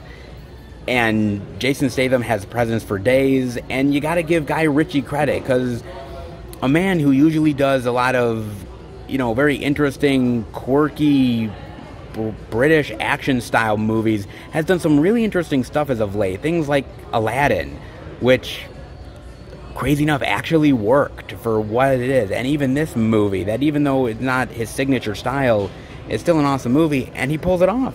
It really is, man. It's good. It really is good. If you're looking for a movie that has a really badass, interesting anti-hero that makes everyone around him look like an absolute wimp, man, Statham's the guy for you. Well, it's good to see they actually got more Scott Pilgrim love in, because last week that sold out fast, man. So good to see they actually got a few more in for all those hardcore Scott Pilgrim lovers. Really cool that they got that. And also having the Space Jam 4K Steelbook Best Buy exclusive love, baby. It's nice to see one of those ones from last week I didn't get a chance to check out, man. $33.99 for the Steelbook. Woo, man, that is a hefty price for the steel. I mean, it does look like a cool steel, though. I like sort of the basketball court, and I like sort of the imagery of Bugs and Jordan together. I do like it. It actually looks kind of cool now that I'm seeing it in person. It's not bad, man. I don't know if it's like $34 amazing, but it is good. Man, let me tell you, there's something about nostalgia that is really powerful. And when it comes to Space Jam, you know, you just had to be there at the time, man. You just had to be. It was just this great confluence of basketball and sort of cartoon mixed together, man. And yeah, it was all corporate, and yeah, it was all to sell more toys and merchandise and all shit like that. But then again, what movie isn't nowadays? I mean, let's be real, man. I mean, it was great for the time that it was made in, and I look forward to what the sequel has in store for us. You know, I like LeBron. I'm interested to see the Looney Tunes again, but at the same time, there's something about this movie that was right place, right time, and the right age. And can they really strike lightning twice? Can they really do it? I don't know, but as we're about to find out. But man, Space Jam was one of those movies where there's certain films that are like, they're right for the time that they're made in, and I just don't know if you can really do it twice. But if not, hey, we'll always have Space Jam. I mean, come on, man. We definitely will. That's an interesting steal for sure. They have that, and then they also have one more copy left of this Saw Steelbook that is still here, man, for $18.99. That's a hell of a steal. I mean, that's going for like $34. This is like $19. Which is the better offer? This is way, way better of an offer, man. This thing keeps on like showing up and staring me in the face, man. It really does. Ah, dude, man. Oh, I'll have much more to say next week. That is by far on the Saw franchise. Trust me, guys. But I gotta tell you, man, Saw love. It's one of those series that it was so popular that I think people didn't like the fact that it was popular. And now that it sort of went away for a while, I think people have reevaluated the movies and have come to appreciate them a little bit more.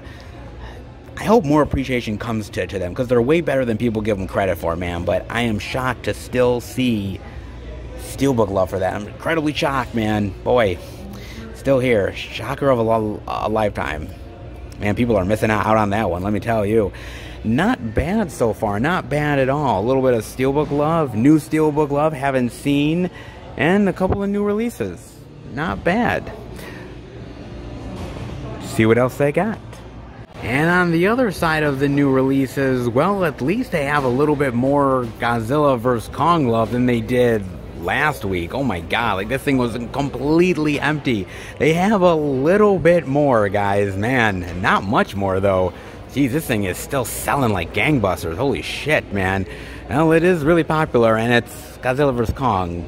Kind of makes sense, man. So they definitely got some restocking to do on that. But they did actually get in a little bit more Scream Factory Kong Collector's Edition love, man. Cheesy, but all kinds of entertaining, man. I do really love that movie, man. As a King Kong lover, it is good. Not the best Kong, but I still love it all the same, man. Really do.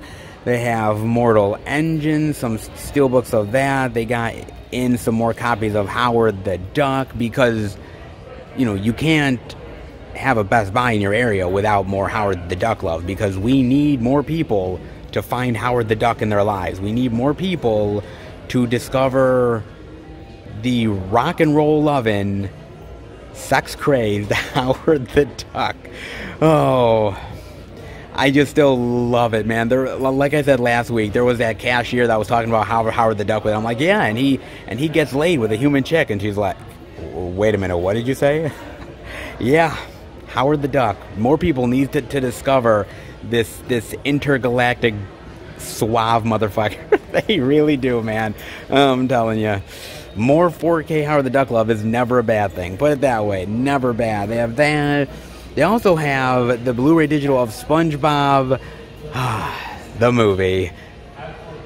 Sponge on the Run. Oh, man. Sponge on the Run. Sponge on the Run.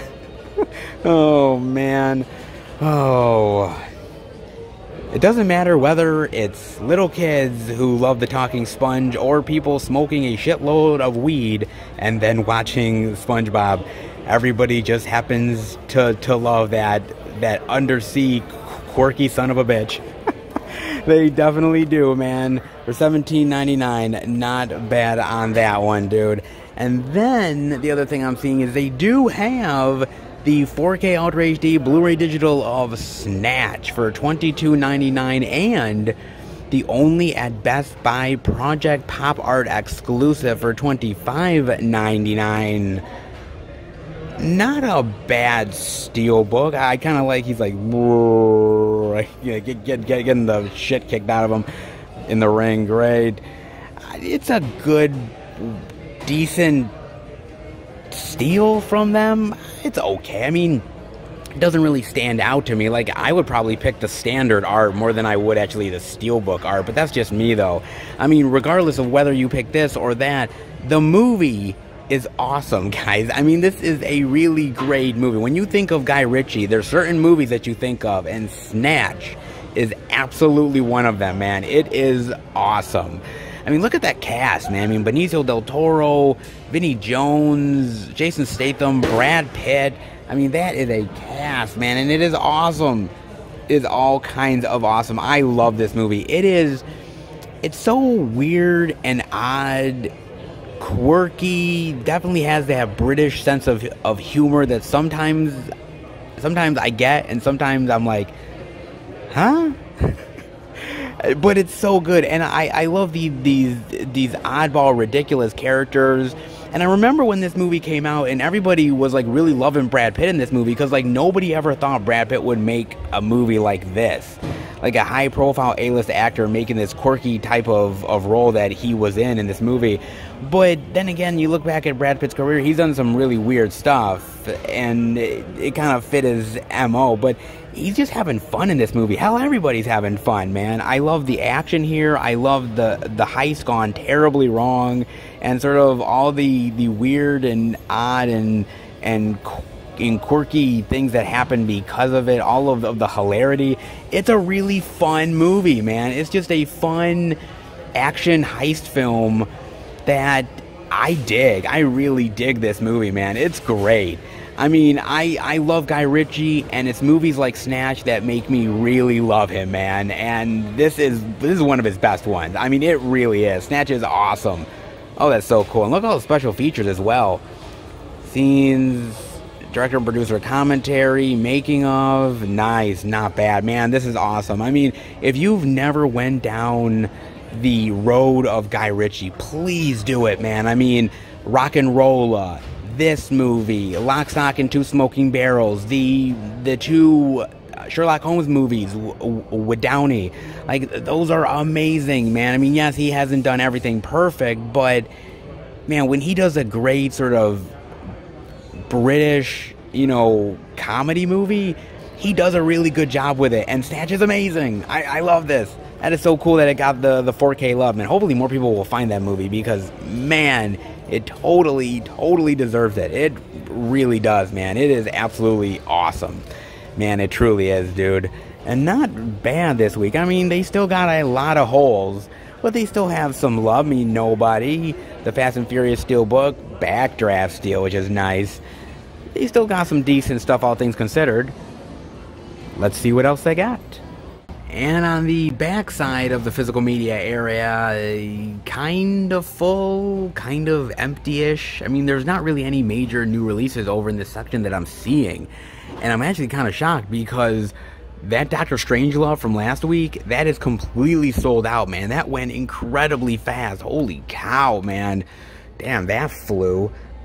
That's all out. I mean, they do have, actually, some Explorer's Love, which is really cool to see. That's really nice, man. What an awesome movie, man. I'm so glad Shell put that out, dude. I mean, they have that, which is awesome, but not much other really love that I'm seeing, actually. Kind of crazy. I thought I'd see just a little bit of indie stuff, but no, unfortunately not, man. I mean, I am seeing they do have that steelbook of Lovecraft Country, the complete first season, and actually I'm surprised no one has actually snatched this thing up because we're never getting any more Lovecraft Country, which is weird because HBO canceled the damn thing. And so weird because now the Emmy nominations are out, and like this thing got so much Emmy nomination love. I mean, crazy. It got so much major love from the Emmys, and it just got canceled. It's like, holy shit, man.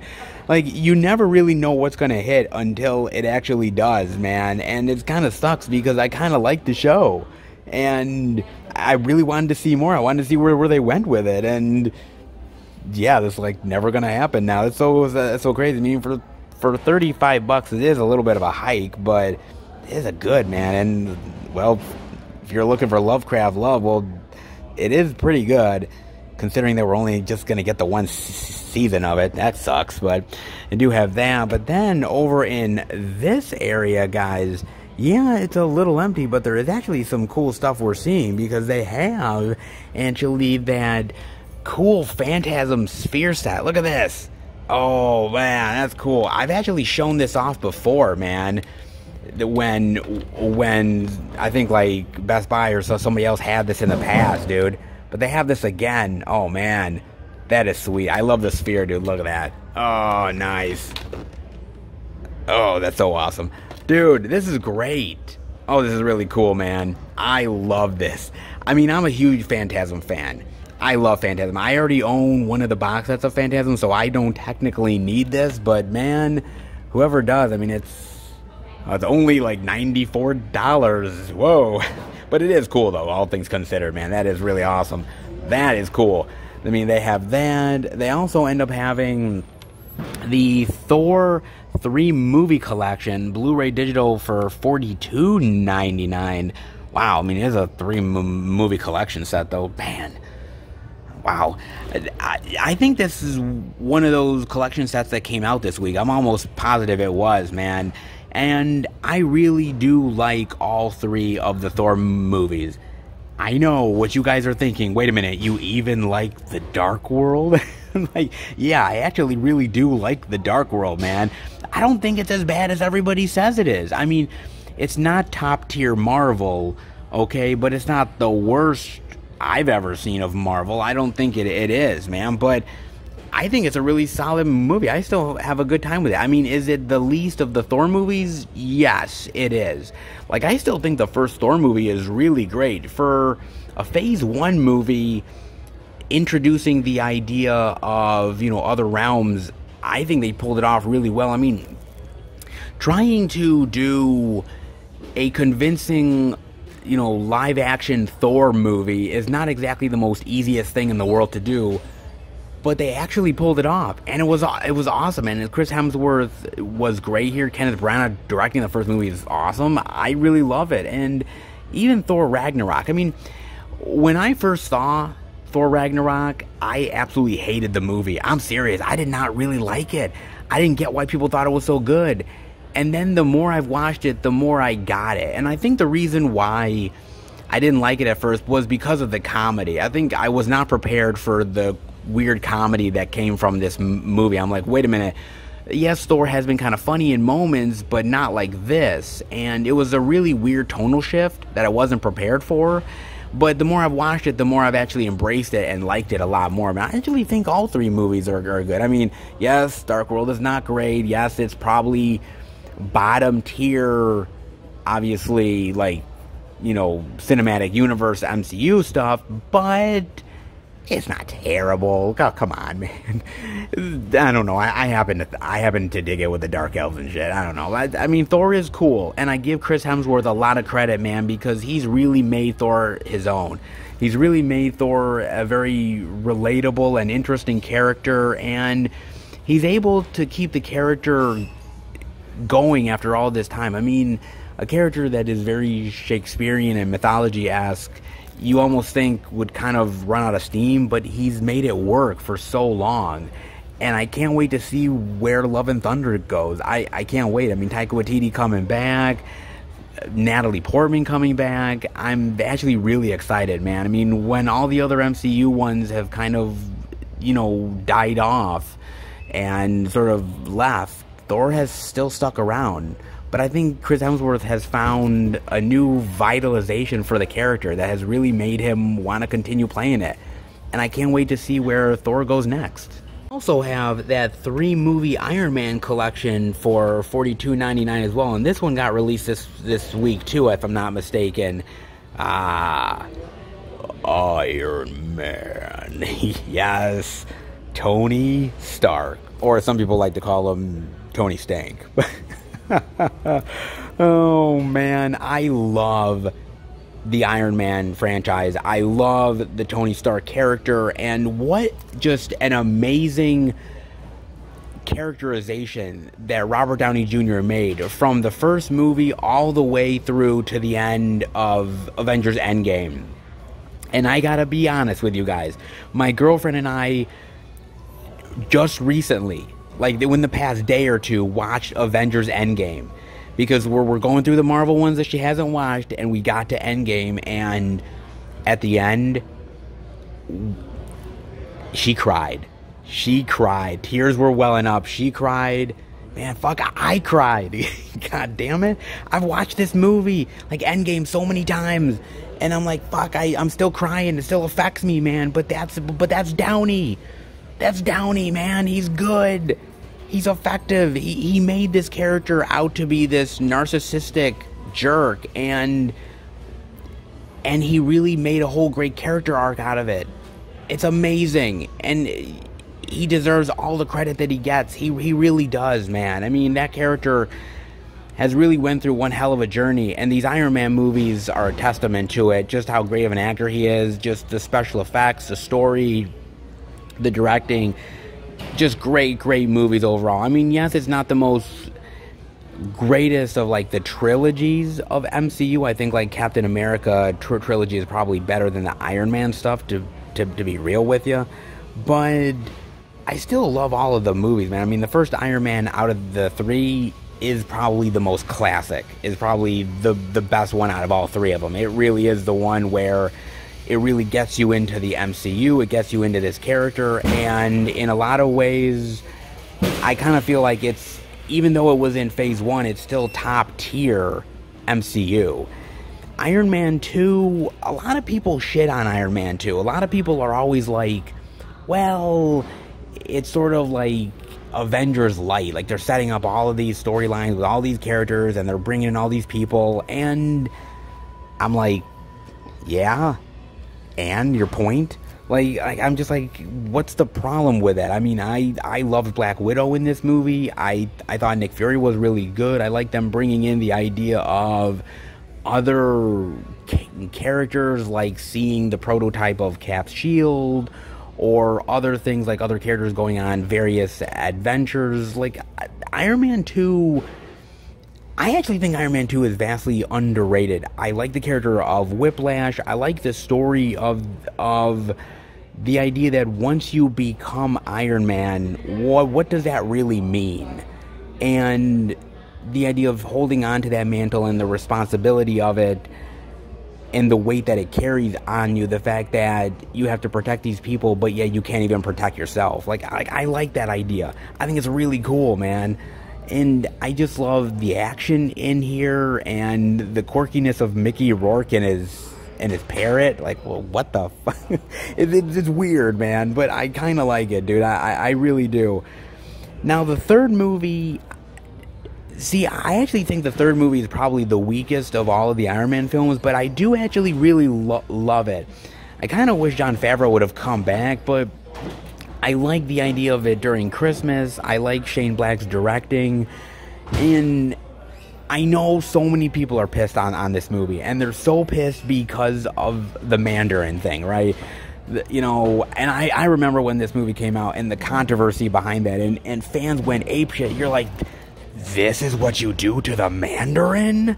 Like, they were ready to, like, fucking riot, man. And I'm like, hold on a second, man. I mean, I like when the MCU does stuff that you're not expecting. And I like the idea of taking this character and doing something different and sort of pulling the rug out from under people. Sometimes comic book movies can be a little bit predictable, and I like that idea behind it. I actually really enjoy it. The idea of him and going on this adventure with this boy, I like that stuff quite a bit. I like the idea of these soldiers sort of blowing themselves up, and him using the various Iron Man suits and how he's sort of paranoid because of his adventures in like the Avengers movie and going to outer space. Like, that stuff, like, I love that, and I think it's awesome. It's really great, man. I mean, the Iron Man series is not perfect, but then again, the character isn't perfect, but I like the evolution that Robert Downey gave Tony Stark, man, and I just like this guy that maybe always had humanity, but never was able to truly find it. I really appreciate that, man. I really do, and the performance is amazing, and the character is fantastic, and there really will be nobody else in the MCU like Tony Stark, and God bless Robert Downey Jr. for sticking around as long as he did, because he could have booked at any point, man. I mean, he made a lot of money. He could have said, I'm out, I'm gone, but he stuck around, man. I mean, yes, it was the money, to be fair, but I think he got attached to this character, and he wanted to see it through, and he did. And it's an amazing journey, and I really appreciate it, man. Gotta love the Iron Man franchise. Finally, they end up having this Indiana Jones 4 movie 4K collection. Man, I mean, it's not the Steelbooks, to be fair, but, I mean, geez, I haven't seen it here at Best Buy, like, since the damn thing came out, man, so consider me very happy to finally see it here. Dude, this is awesome, and you gotta love the art on this. The art on this is amazing. It's fantastic. Oh, that's so great. Oh, and it comes with a map, too. Look at that. Oh, that's cool. Dude. Oh, man, I love Indiana Jones. I love this character so much. I mean, the first 3 movies are amazing. They really are, man. I mean, obviously, the Raiders of the Lost Ark is fantastic, man. I love that movie. I love when the Nazis open up, like, the chest and everything, and their faces are starting to fucking melt. I'm like, yes. As a Jew, that, like, gave me complete satisfaction. I was like, melt, where's the fucking marshmallows? I was like, yes. Oh, Lord, man. And then, I gotta say, with Temple of Doom, a lot of people don't love Temple of Doom. Man, I actually really love Temple of Doom. I think Temple of Doom is really fun, and it's a really dark Indiana Jones movie. Like, Kalima. I love that where like the shaman is taking the heart out of the guy. I remember when I watched that as a kid, and I was like, what the hell just happened? You can do that? You can take somebody's heart? I was like, what the fuck? Like, my brain was like melting. I was like, oh my God. I'm like, Jesus Christ. It was wild to me, man. But I love sort of the adventure aspect to that movie. I love Short Round. Short Round is awesome. Like, that's great. That movie is way better than people give it credit for, man. It really is. And The Last Crusade is amazing. I mean, Harrison Ford and Sean Connery together is one hell of a comedy duo, man. I love that. We're like, everything that Indiana is doing is wrong, and he's always correcting him, and like, his father is a better explorer and a better man than he'll ever be in so many ways. I just love it, man. I think it's so great, and Connery is having so much fun here, and I love the idea of the chalice and drinking from the chalice, and if you drink the wrong one, like you instantly are like you turn into like a withered up corpse and shit. Like, I'm like, my God, man. I love that. And I love the booby traps and all of the adventure aspect of that. That's so fun, man. Man, that movie's awesome. God, and to me, it's a great end to the Indiana Jones series, right? Because why would anybody ever want Indiana Jones and the Last Crusade? That movie coined the term nuke the fridge, and we're not better off for it. God damn it, man. You know, there's certain franchises that just have to end, and honestly, the Indiana Jones franchise needed to end after The Last Crusade. It really did, man. I mean, look, there are moments in The Last Crusade that are really great that says, okay, this is the end of the road. And then you have to make Kingdom of the Crystal Skull, and why did you have to do it? Why? I mean, it's kind of cool to see Nancy Allen coming back to the franchise. It's cool to see her and Indiana Jones interacting with one another. That's really cool. But why Shia LaBeouf? Why? Him swinging on vines with CGI monkeys, I could give a fuck. I don't really care about him in the movie whatsoever. It's supposed to be like a passing of the torch, but really, seriously, Harrison Ford and Shia LaBeouf. Is there really a contest? I mean, come on, man. I mean, you have that. Cate Blanchett I really love, but I didn't really like her as the villain here. I mean, it just kind of felt like the series was tired, and it was trying to reinvent itself, but it just didn't work. And now we're getting a fifth movie, and Harrison Ford is like 150 years old, and it's like, you just don't buy him doing this stuff anymore. And I know they want probably a better swan song for the character than what Kingdom of the Crystal Skull gave them, and I get it, and I understand it, and I don't blame them, but at the end of the day, why couldn't they just have ended it with The Last Crusade? Why? It was such a great ending to the series, and you had to make more movies. You know, money talks, bullshit walks, and they just want to run this into the fucking ground, man. I mean, I would love to own this in 4K. I think this would be awesome to own in 4K, but I just don't need the fourth movie. I'm never going to watch it again. Like, that fourth movie is really terrible. It's just a bunch of CGI garbage, and it's trying to be an Indiana Jones movie, or I should say it's trying to pretend like it's remembering what an Indiana Jones movie is, but in fact, it doesn't. It just pales in comparison to the other three. Man. I love Indiana Jones, but why do they gotta continue the franchise? Just end it.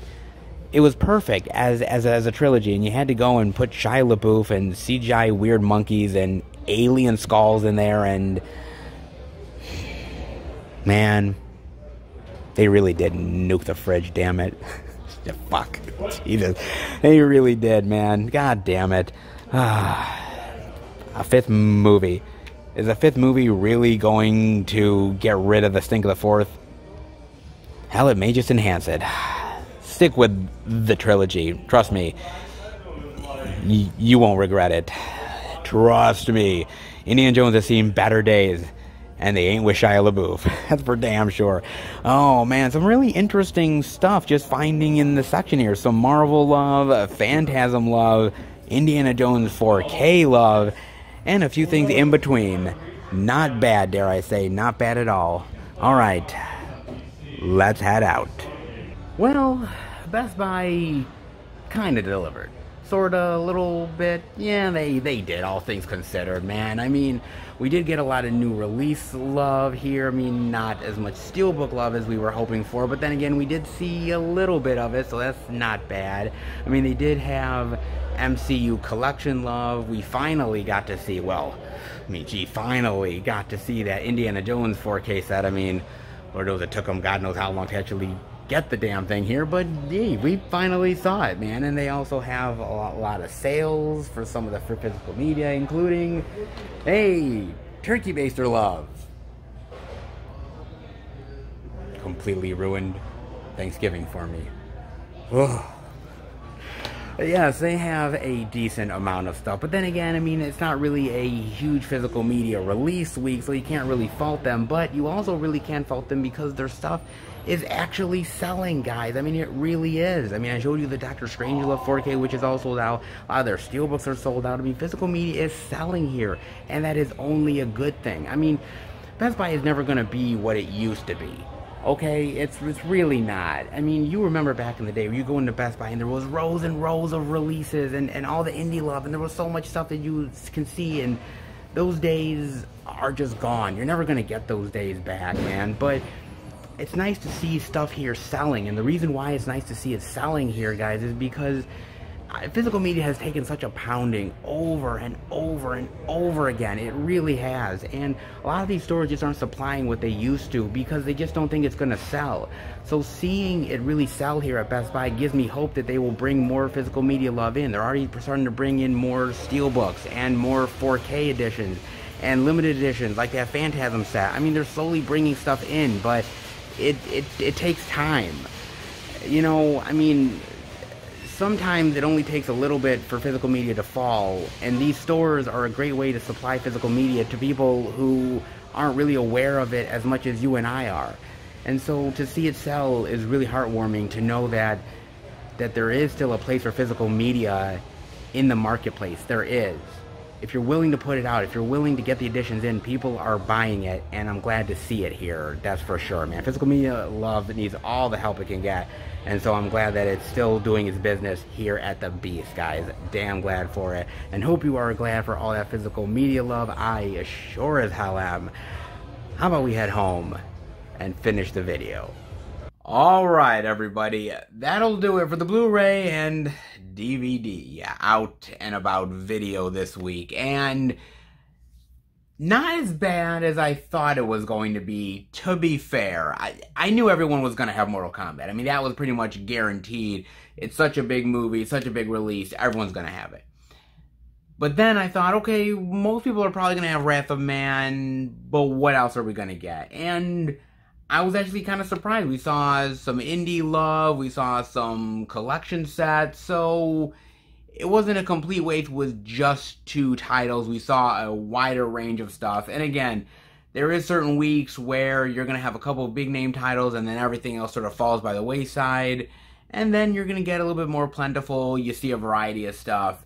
It changes week to week, man. And I wasn't quite sure what this week was going to bring us, but I was actually pleasantly surprised. All things considered, didn't turn out so bad, man. Hopefully you guys picked up something good this week or something worth checking out. Definitely let me know. As far as I'm concerned, well, did have a little bit of a stack, guys. So the first thing I picked up actually was through Amazon, and it's another one of those Paramount releases and more John Travolta love in the collection, and that is none other than The General's Daughter. And now, I actually saw this in the movie theater when it came out, and it's not exactly the most memorable John Travolta film you'll ever see in your life, but I liked it. It was a good little dramatic mystery thriller yarn that I really enjoyed, man. I thought he was really good in it. I thought Madeline Stowe was fantastic. And these are sort of the type of stuff that Travolta was making at this point. Movies like this and Basic and other films sort of in that range that he was doing. And I really appreciated a film like this. It doesn't light the world on fire. It's not the most amazing film ever, even far as thrillers are concerned. But I thought, as far as John Travolta is concerned, look, John Travolta has made some really shit movies. Then again, he's made better movies, but this one I remember very fondly, and I didn't pay that much on Amazon, so I'm like, I'm just gonna give it a go, man. And I gotta give Paramount a lot of credit here, because, man, this is such a, I wouldn't say a mundane movie, because it's not a mundane movie, but it's not a movie that actually inspires everybody to go out and buy it. So here I'm thinking there's not much special features on this thing, and I would be wrong, man. I mean, there's commentary, there's behind the scenes, theatrical trailer, deleted scenes, including an alternate ending. I'm like, Jesus, man. I mean, this is really cool. And, man, Paramount, it's kind of funny because when Paramount started doing this line of movies, right, they were putting out all of these titles that they have in their catalog, and I'm thinking, oh, they're just putting it out for the sake of putting it out. But no, they're actually putting it out and putting some love behind these releases. Even average movies like The General's Daughter get a good release. Kind of crazy to think about it, but yeah, Paramount has definitely been hitting it out of the park, and so I'm happy to actually pick up a movie like this, because, you know, not every movie is going to be a blockbuster winner. Not every movie is going to be the greatest thing in the world. Sometimes you just want to sit down and have a nice little thriller yarn on a rainy day. And General's Daughter, it does that, man.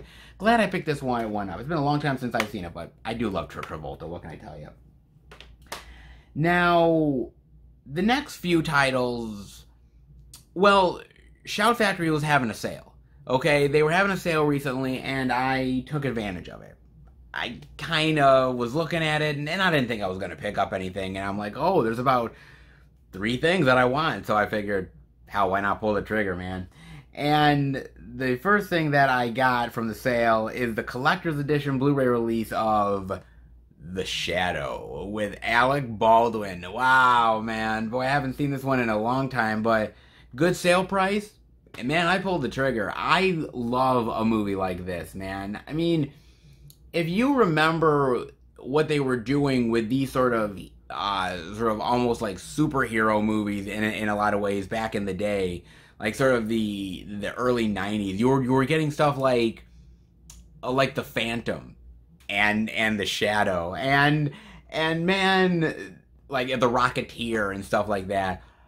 Those were the days, man, when you had sort of these sort of actors doing these sort of roles, and it was supposed to be sort of a franchise, right? I mean, you go into a movie like The Shadow, you're not looking to make just one movie, you're looking to make a shitload of them, and with sequel potential up and down. And this movie never really caught on with audiences, but I always really loved it. I always loved this character of The Shadow. I loved Alec Baldwin here. I loved Penelope Ann Miller. I thought this was a really awesome film, and I always loved sort of the trench coat and the hat and sort of the look that he has. I always thought that was really amazing, man. I used to watch this movie back in the VHS days, so this has major nostalgia factor for me, and I've always wanted to pick it up. I remember when it came out, and I was like, oh, The Shadow. Yeah, I do want that movie. And then other releases to get, other things happened, and movie just fell by the wayside. But I decided, man, if it's on a sale price like this, I'm going to give it a go, and I'm damn glad I did, man. I mean, new interviews, Alec Baldwin, Penelope Ann Miller, the writer, director of photography, theatrical trailer. I mean, is some good stuff here as far as special features are concerned, and it's just nice to have not only more Alec Baldwin love, but more sort of interesting superhero tales. I gotta admit, man, I mean, we are living in a renaissance of superheroes. And you tend to forget all the movies that came before it that sort of paved the way to get to where we are now. You know, movies like Meteor Man, or, like I said, The Phantom, or The Shadow. Oh my god, Blank Man. I mean, all those movies, man. And you just forget that all these little movies sort of paved the way for the big budget stuff that we have now, man. I'd actually love to see them do some sort of reimagining of The Shadow. I think it would kind of be about time to do it, man. I mean, I love the movie, but I'd love to see them do a new reinvention of it. I think it would be cool, actually, but, I mean, this movie's classic. Especially for a 90s kid like me. This is pretty classic. So I did pick up that. The second in the sale that I picked up was actually a little Steelbook Love, and it was for a great price, man. That is none other than Platoon. Man, did I want to pick this thing up. Look at that. That's a cool steelbook. I love that. Very eerie. I love the art on the back as well. This is pretty cool, man. I really do love this steelbook. I thought, man, for a great price, what I was getting for it, I had to pick it up. And I love the movie. I mean, the movie's amazing. I've always been a fan of Oliver Stone, and I love his catalog of stuff, and Platoon is a great movie. Not only is it just a great exercise in acting, I mean, everybody here is awesome, man. I mean, Tom Berenger and you name it. Everybody's amazing here. But it's just a fantastic war movie. I mean, it's one of the best war movies that has been made. I mean, I put Platoon up there with Saving Private Ryan and Hamburger Hill, Apocalypse Now, a lot of movies that I put up there, man. And Platoon is one of the really great ones, man. It's just really the casualties of war and the idea of your psyche and your sacrifice. And I just love this movie. This movie is amazing. And I didn't have it in the collection, and I'm like, ooh, Steelbook Love? I had to go for it, man. I had to. Platoon Steelbook? Oh yeah, it was well worth it, guys. Now, last but certainly not least, within the great Shout Factory sale love, is one that I haven't seen in forever. And way back in the VHS, it's been decades since I have seen this movie, and I didn't even realize that Shout had put out a version of this movie until I ended up actually checking out the sale. I'm like, holy shit, this movie? Man, I had to. And that is none other than On Golden Pond. And On Golden Pond, the collector's edition, Katharine Hepburn, Henry Fonda, Jane Fonda. When life is at its finest, when love is at its fullest. Oh, man, do I love this movie. Why do I love On Golden Pond? Actually, it's one of my mother's favorite movies of all time. I am serious. She loves this movie. She really, really loves this movie, man.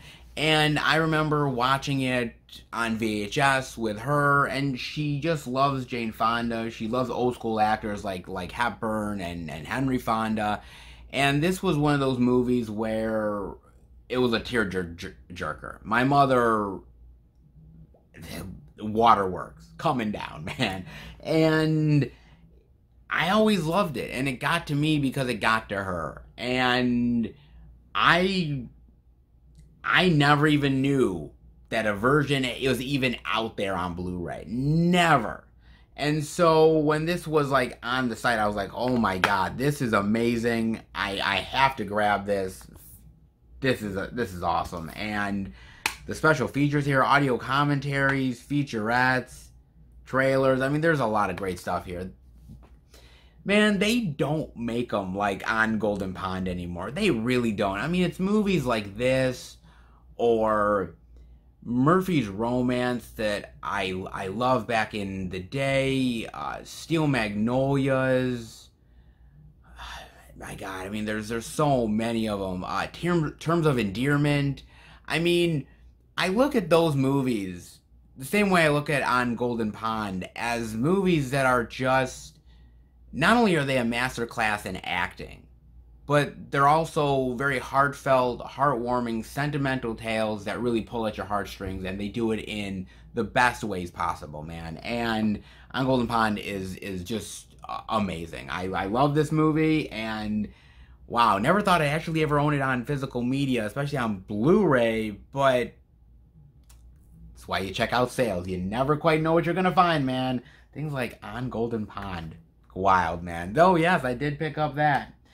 And last, but certainly not least for what I got, they actually had recently a Kino Lorber sale. And I've kind of been wary on Kino Lorber sales, and the reason why I have been is because you guys have been sending me a lot of Kino Lorber love. Like, there's a lot of stuff I was going to order that you guys sent me, and so I'm like, I don't know what to get in a Kino Lorber sale, because I don't know what you guys might give me next. But I decided, you know, if I'm going to pull the trigger on anything, I'm going to do it on this one. And I'm glad I did, and that is none other than Link. Yes, Link. Elizabeth Shue, Terrence Stamp, directed by Richard Franklin. An experiment in terror. Yes.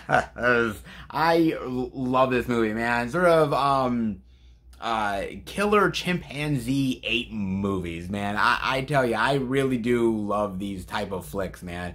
I mean, there's cheesy ones out there like Shakma, which is ridiculous, but I tend to like it, man. I mean, you have really great ones that come out years later, like Mighty Joe Young, which is not exactly a killer or, you know, ape movie, but he does eventually, like, end up going postal and everything.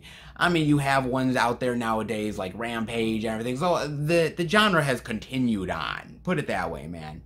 And I do really love Link. I love Elizabeth Shue here. I love her relationship with the monkey and how that sort of develops and morphs and how it turns deadly. I love it. It's sort of a science experiment gone wrong. I always have loved this movie, man. And it was on sale. I was like, oh my god, I don't have Link.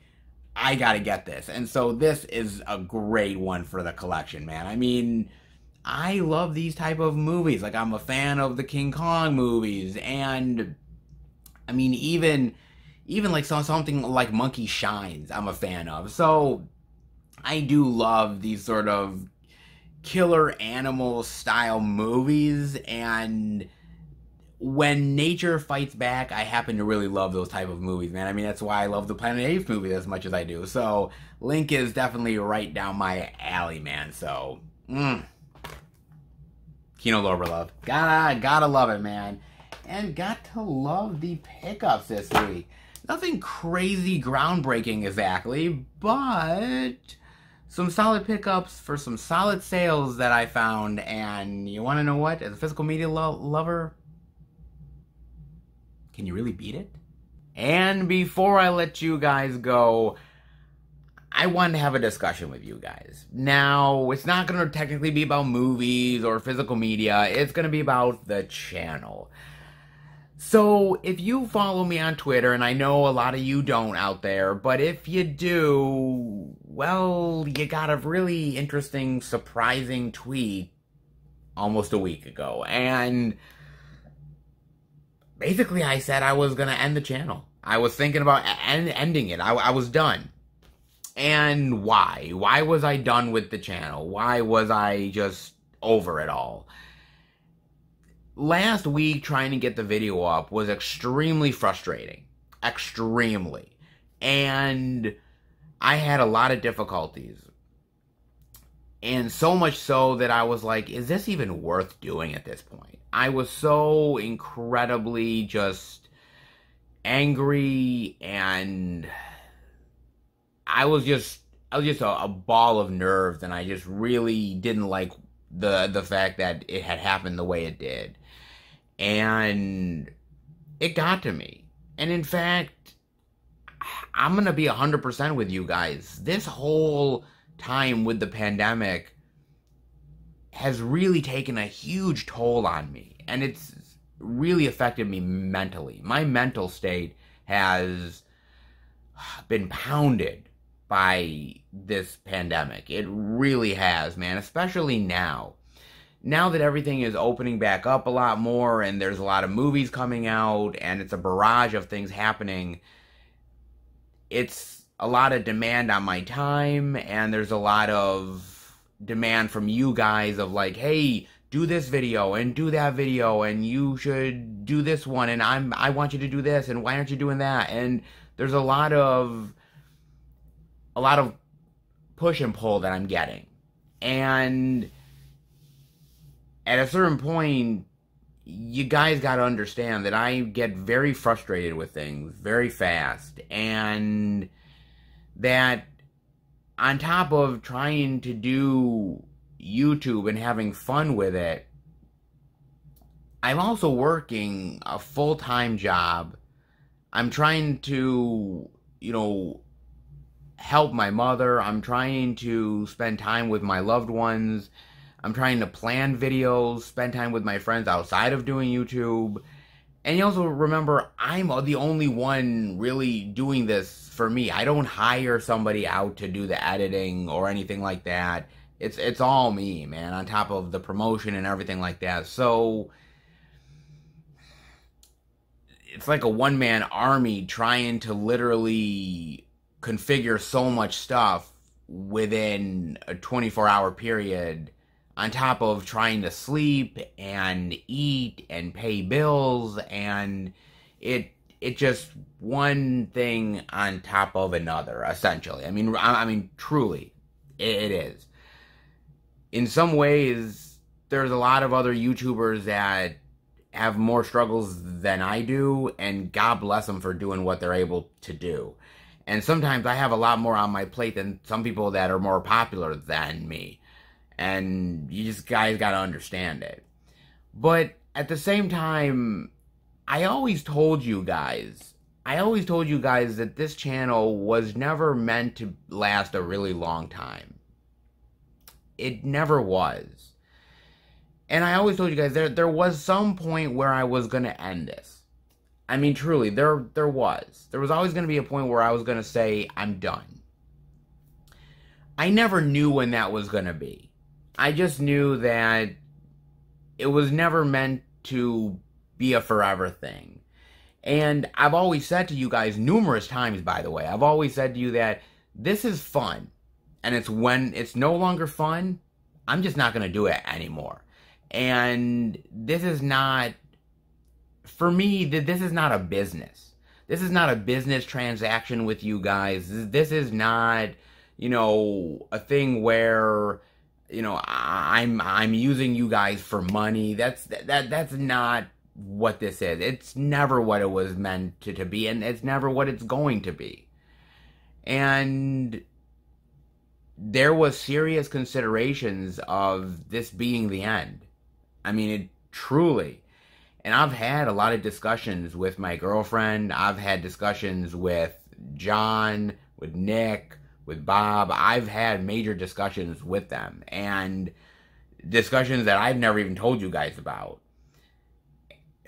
And it's also kind of interesting because my time on YouTube has been, man, it's been a roller coaster. I mean, it really has.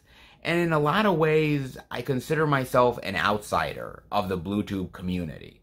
I mean, I've gotten support, a lot of great support from a lot of people out there who do physical media, movie stuff on their channels. I mean, people like Mid-Level Media, who has really supported me, and obviously Big Pauly, Noah, Unwrap Them Movies, and a lot of them who have watched the videos and have gone out of their way to comment, and I appreciate it beyond words. I really do.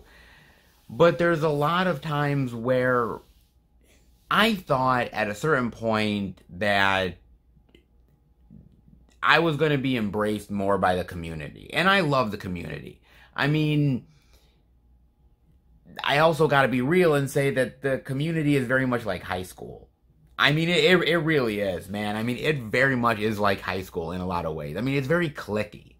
It really is. If you're not part of the cool kids, if you're not, part of the right crowd, then you're not getting in. Really. And I love a lot of people, and I watch a lot of people. I mean, Cinema Sickness, Wet Movie 1, Cool Duder, Duran Cinema, Pizzow, Dead Pit. I mean, I watch a lot of them, man. And it's interesting because I thought I was going to be embraced a little bit more, but it kind of feels like it's always competition. And that I'm not embraced because maybe I make too long of videos. Maybe I'm not on other people's live streams like maybe I should. I don't go out of my way to do, live physical media battles on other people's channels. I mean, who knows why I'm not as embraced as the way maybe I was hoping down the line it was going to be. But then again, in some ways, I've always been an outsider. I mean, back in high school, or just school in general, I was never part of the jocks. I never got the girls. I wasn't part of any of the cool kids, or the goth kids, or anybody else for that matter. I did my own thing. And so, I just felt like my time on YouTube has been very... At times, I thought it was going to be easier, and it's been a struggle. But then again, that's YouTube in general. I thought things were going to be a lot easier, and I've learned so much within my time of doing YouTube, and how this is not as easy as it looks. And there's so much complications to it. And it really is tough to me, man. It really is. And so, at times, I felt alone doing YouTube. And at times, I felt like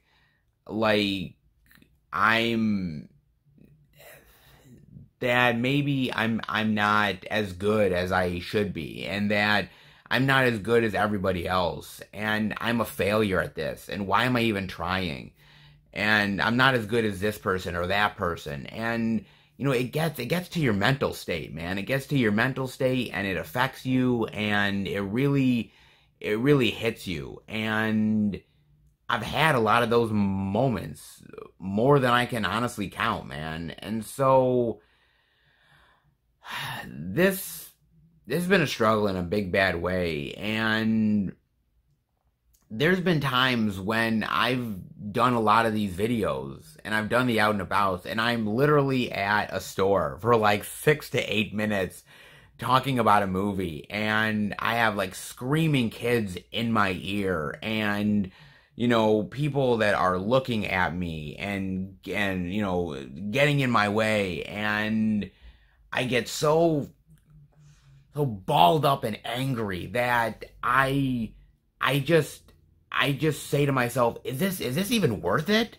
I mean, really, why am I doing this?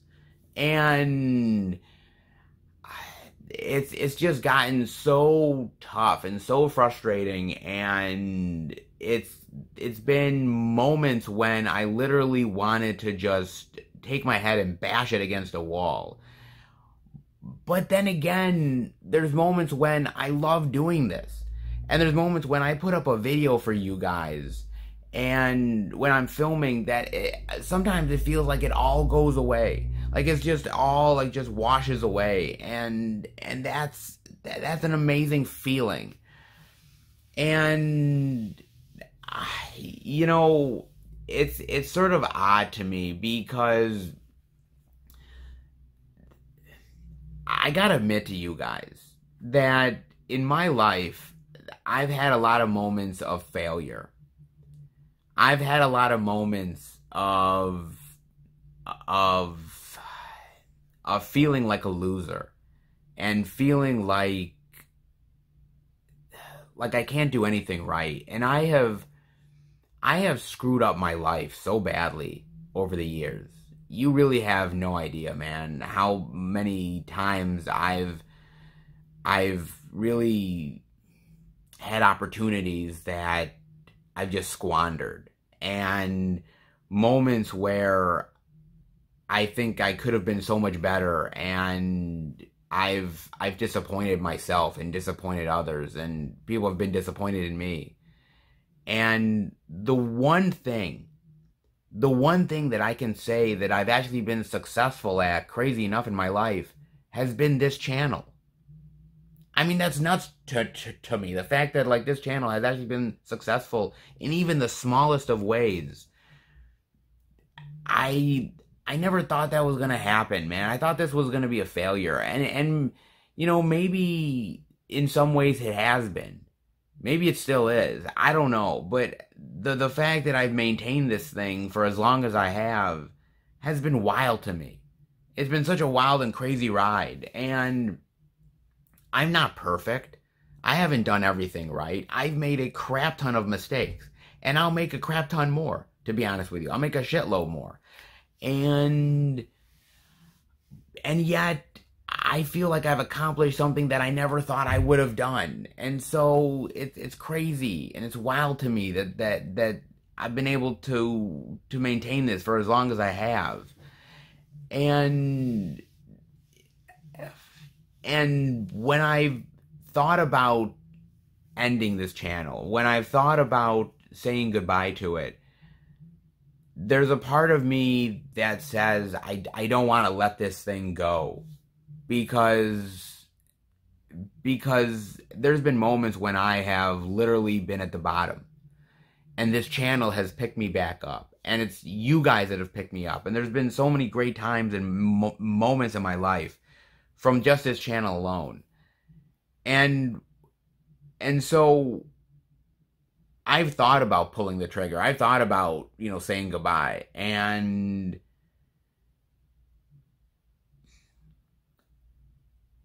I'm not ready to do that yet. There will be some point when I'm going to say goodbye. But it's not today. It's not today. And, I feel like I still got things to do on YouTube. And I'm just still wanting to have fun with this and do this. And, there will be a moment where I will walk away. There will be a moment where I will sort of say goodbye. But I can't do it now. I can't. And I love movies and I love physical media too much. And I'm not ready to say goodbye yet. I'm still going to continue this. Not only for me, but for you guys as well, who went out of your way to support me. And so, through all of the frustrations, through all of the difficulties, through all the moments when you're just stuck in the mud and you want to just quit, this channel has picked me up. And I can't quit on it yet. I can't. I'm not a quitter. And I don't want to quit on you guys. And I don't want to quit on me. So I'm not going to. But the weird thing about all this, guys, is the fact that it's actually my birthday this week. I'm serious. It's actually my birthday. Like July 15th is my birthday. Truth be told, July 15th is my birthday, man. And I turned 39. How crazy is that? I mean, I'm almost heading towards midlife crisis level. And I'm kind of almost there. I mean, I've had moments where I was almost at a midlife crisis level. I'll get there eventually. I'm not quite at that level of midlife crisis at this point, but boy, it's just crazy and maddening to think that I'm turning 39, the fact that my birthday is right around the corner, and I've had so much craziness in my life, and the one thing that I can hold up high in my life and say it's been an accomplishment has been this channel. And so on my birthday week, do I really want to say goodbye to this channel? And no, I don't want to do it, guys. And so I'm sticking around. You got me for a little while longer. I don't know how long you've got me for, guys. Truth be told, you may have me for 6 months. You may have me for a year. You may have me for 5 years, 10 years. I have no idea. But you're stuck with me for a little longer. Hate to say it, guys. You kind of are. I know you got my weird sort of crazy sensibility mind. I've kind of lost it, but then again, did I ever really have it in the first place? Probably not, guys. But yes. Oh man. So I just wanted to address it with you guys. I wanted to let you know that, honestly, I thought about it, and I thought long and hard about it, but I'm gonna continue this crazy, wild journey, at least for a little bit longer, and see where it may or may not take me, man. I don't know. I mean, I am having fun. And as long as I'm having fun, I'm going to keep on doing it. I'm having fun with you guys, and you guys prop me up in the best ways possible. So, I'm not about to call it quits. At least not yet. But we'll see how long it goes, guys. But I hope you guys enjoyed the video. If you did, definitely give it the thumbs up. And if you're new to the channel, welcome.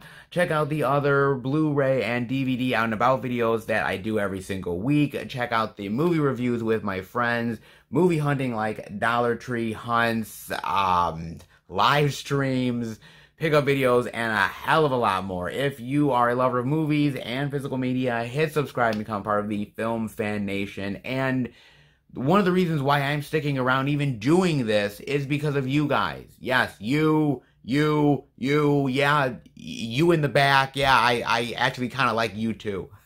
So, I like all of you guys. I mean, seriously, I really do. You guys are amazing, and you guys have, man, you guys have went out of your way to show me so much love and so much support that I never thought was ever possible. I mean, I'm not the most celebrated physical media YouTuber of all time. I don't have, 10,000 subscribers or 30,000, 50. I don't have that many subscribers. And maybe I don't because I make long 2-3 hour videos. Maybe I'm an outsider. Maybe I don't do as many videos as I should every single week. Maybe. I mean, I have only a certain amount of subscriber love out there that I have, and it's not the biggest, and a lot of people have surpassed me, and a lot of people are better than me, but I'm okay with my little corner of the world. I really am, man, because you guys are some of the best subscribers out there, and you really prop me up in the best of ways, and I can't thank you enough. When I'm down, you guys pick me up, and it really means more to me than you can ever possibly know. So thank you so much, man. You give the love to me, and I hope I give the love right back to you. So thank you so much, and keep up to date with everything I'm doing through Instagram, Twitter, and Facebook. FilmFan108, keep up to date with everything I'm doing, plus special pictures and videos I do from time to time on social media as well, when I find the time to. So, yes, I do that. And also, if you want to send the channel any subscriber or fan mail love, if you want to do that, movie posters, care packages, physical media love, whatever you guys are interested in sending, you can send it to the P.O. box in the description below.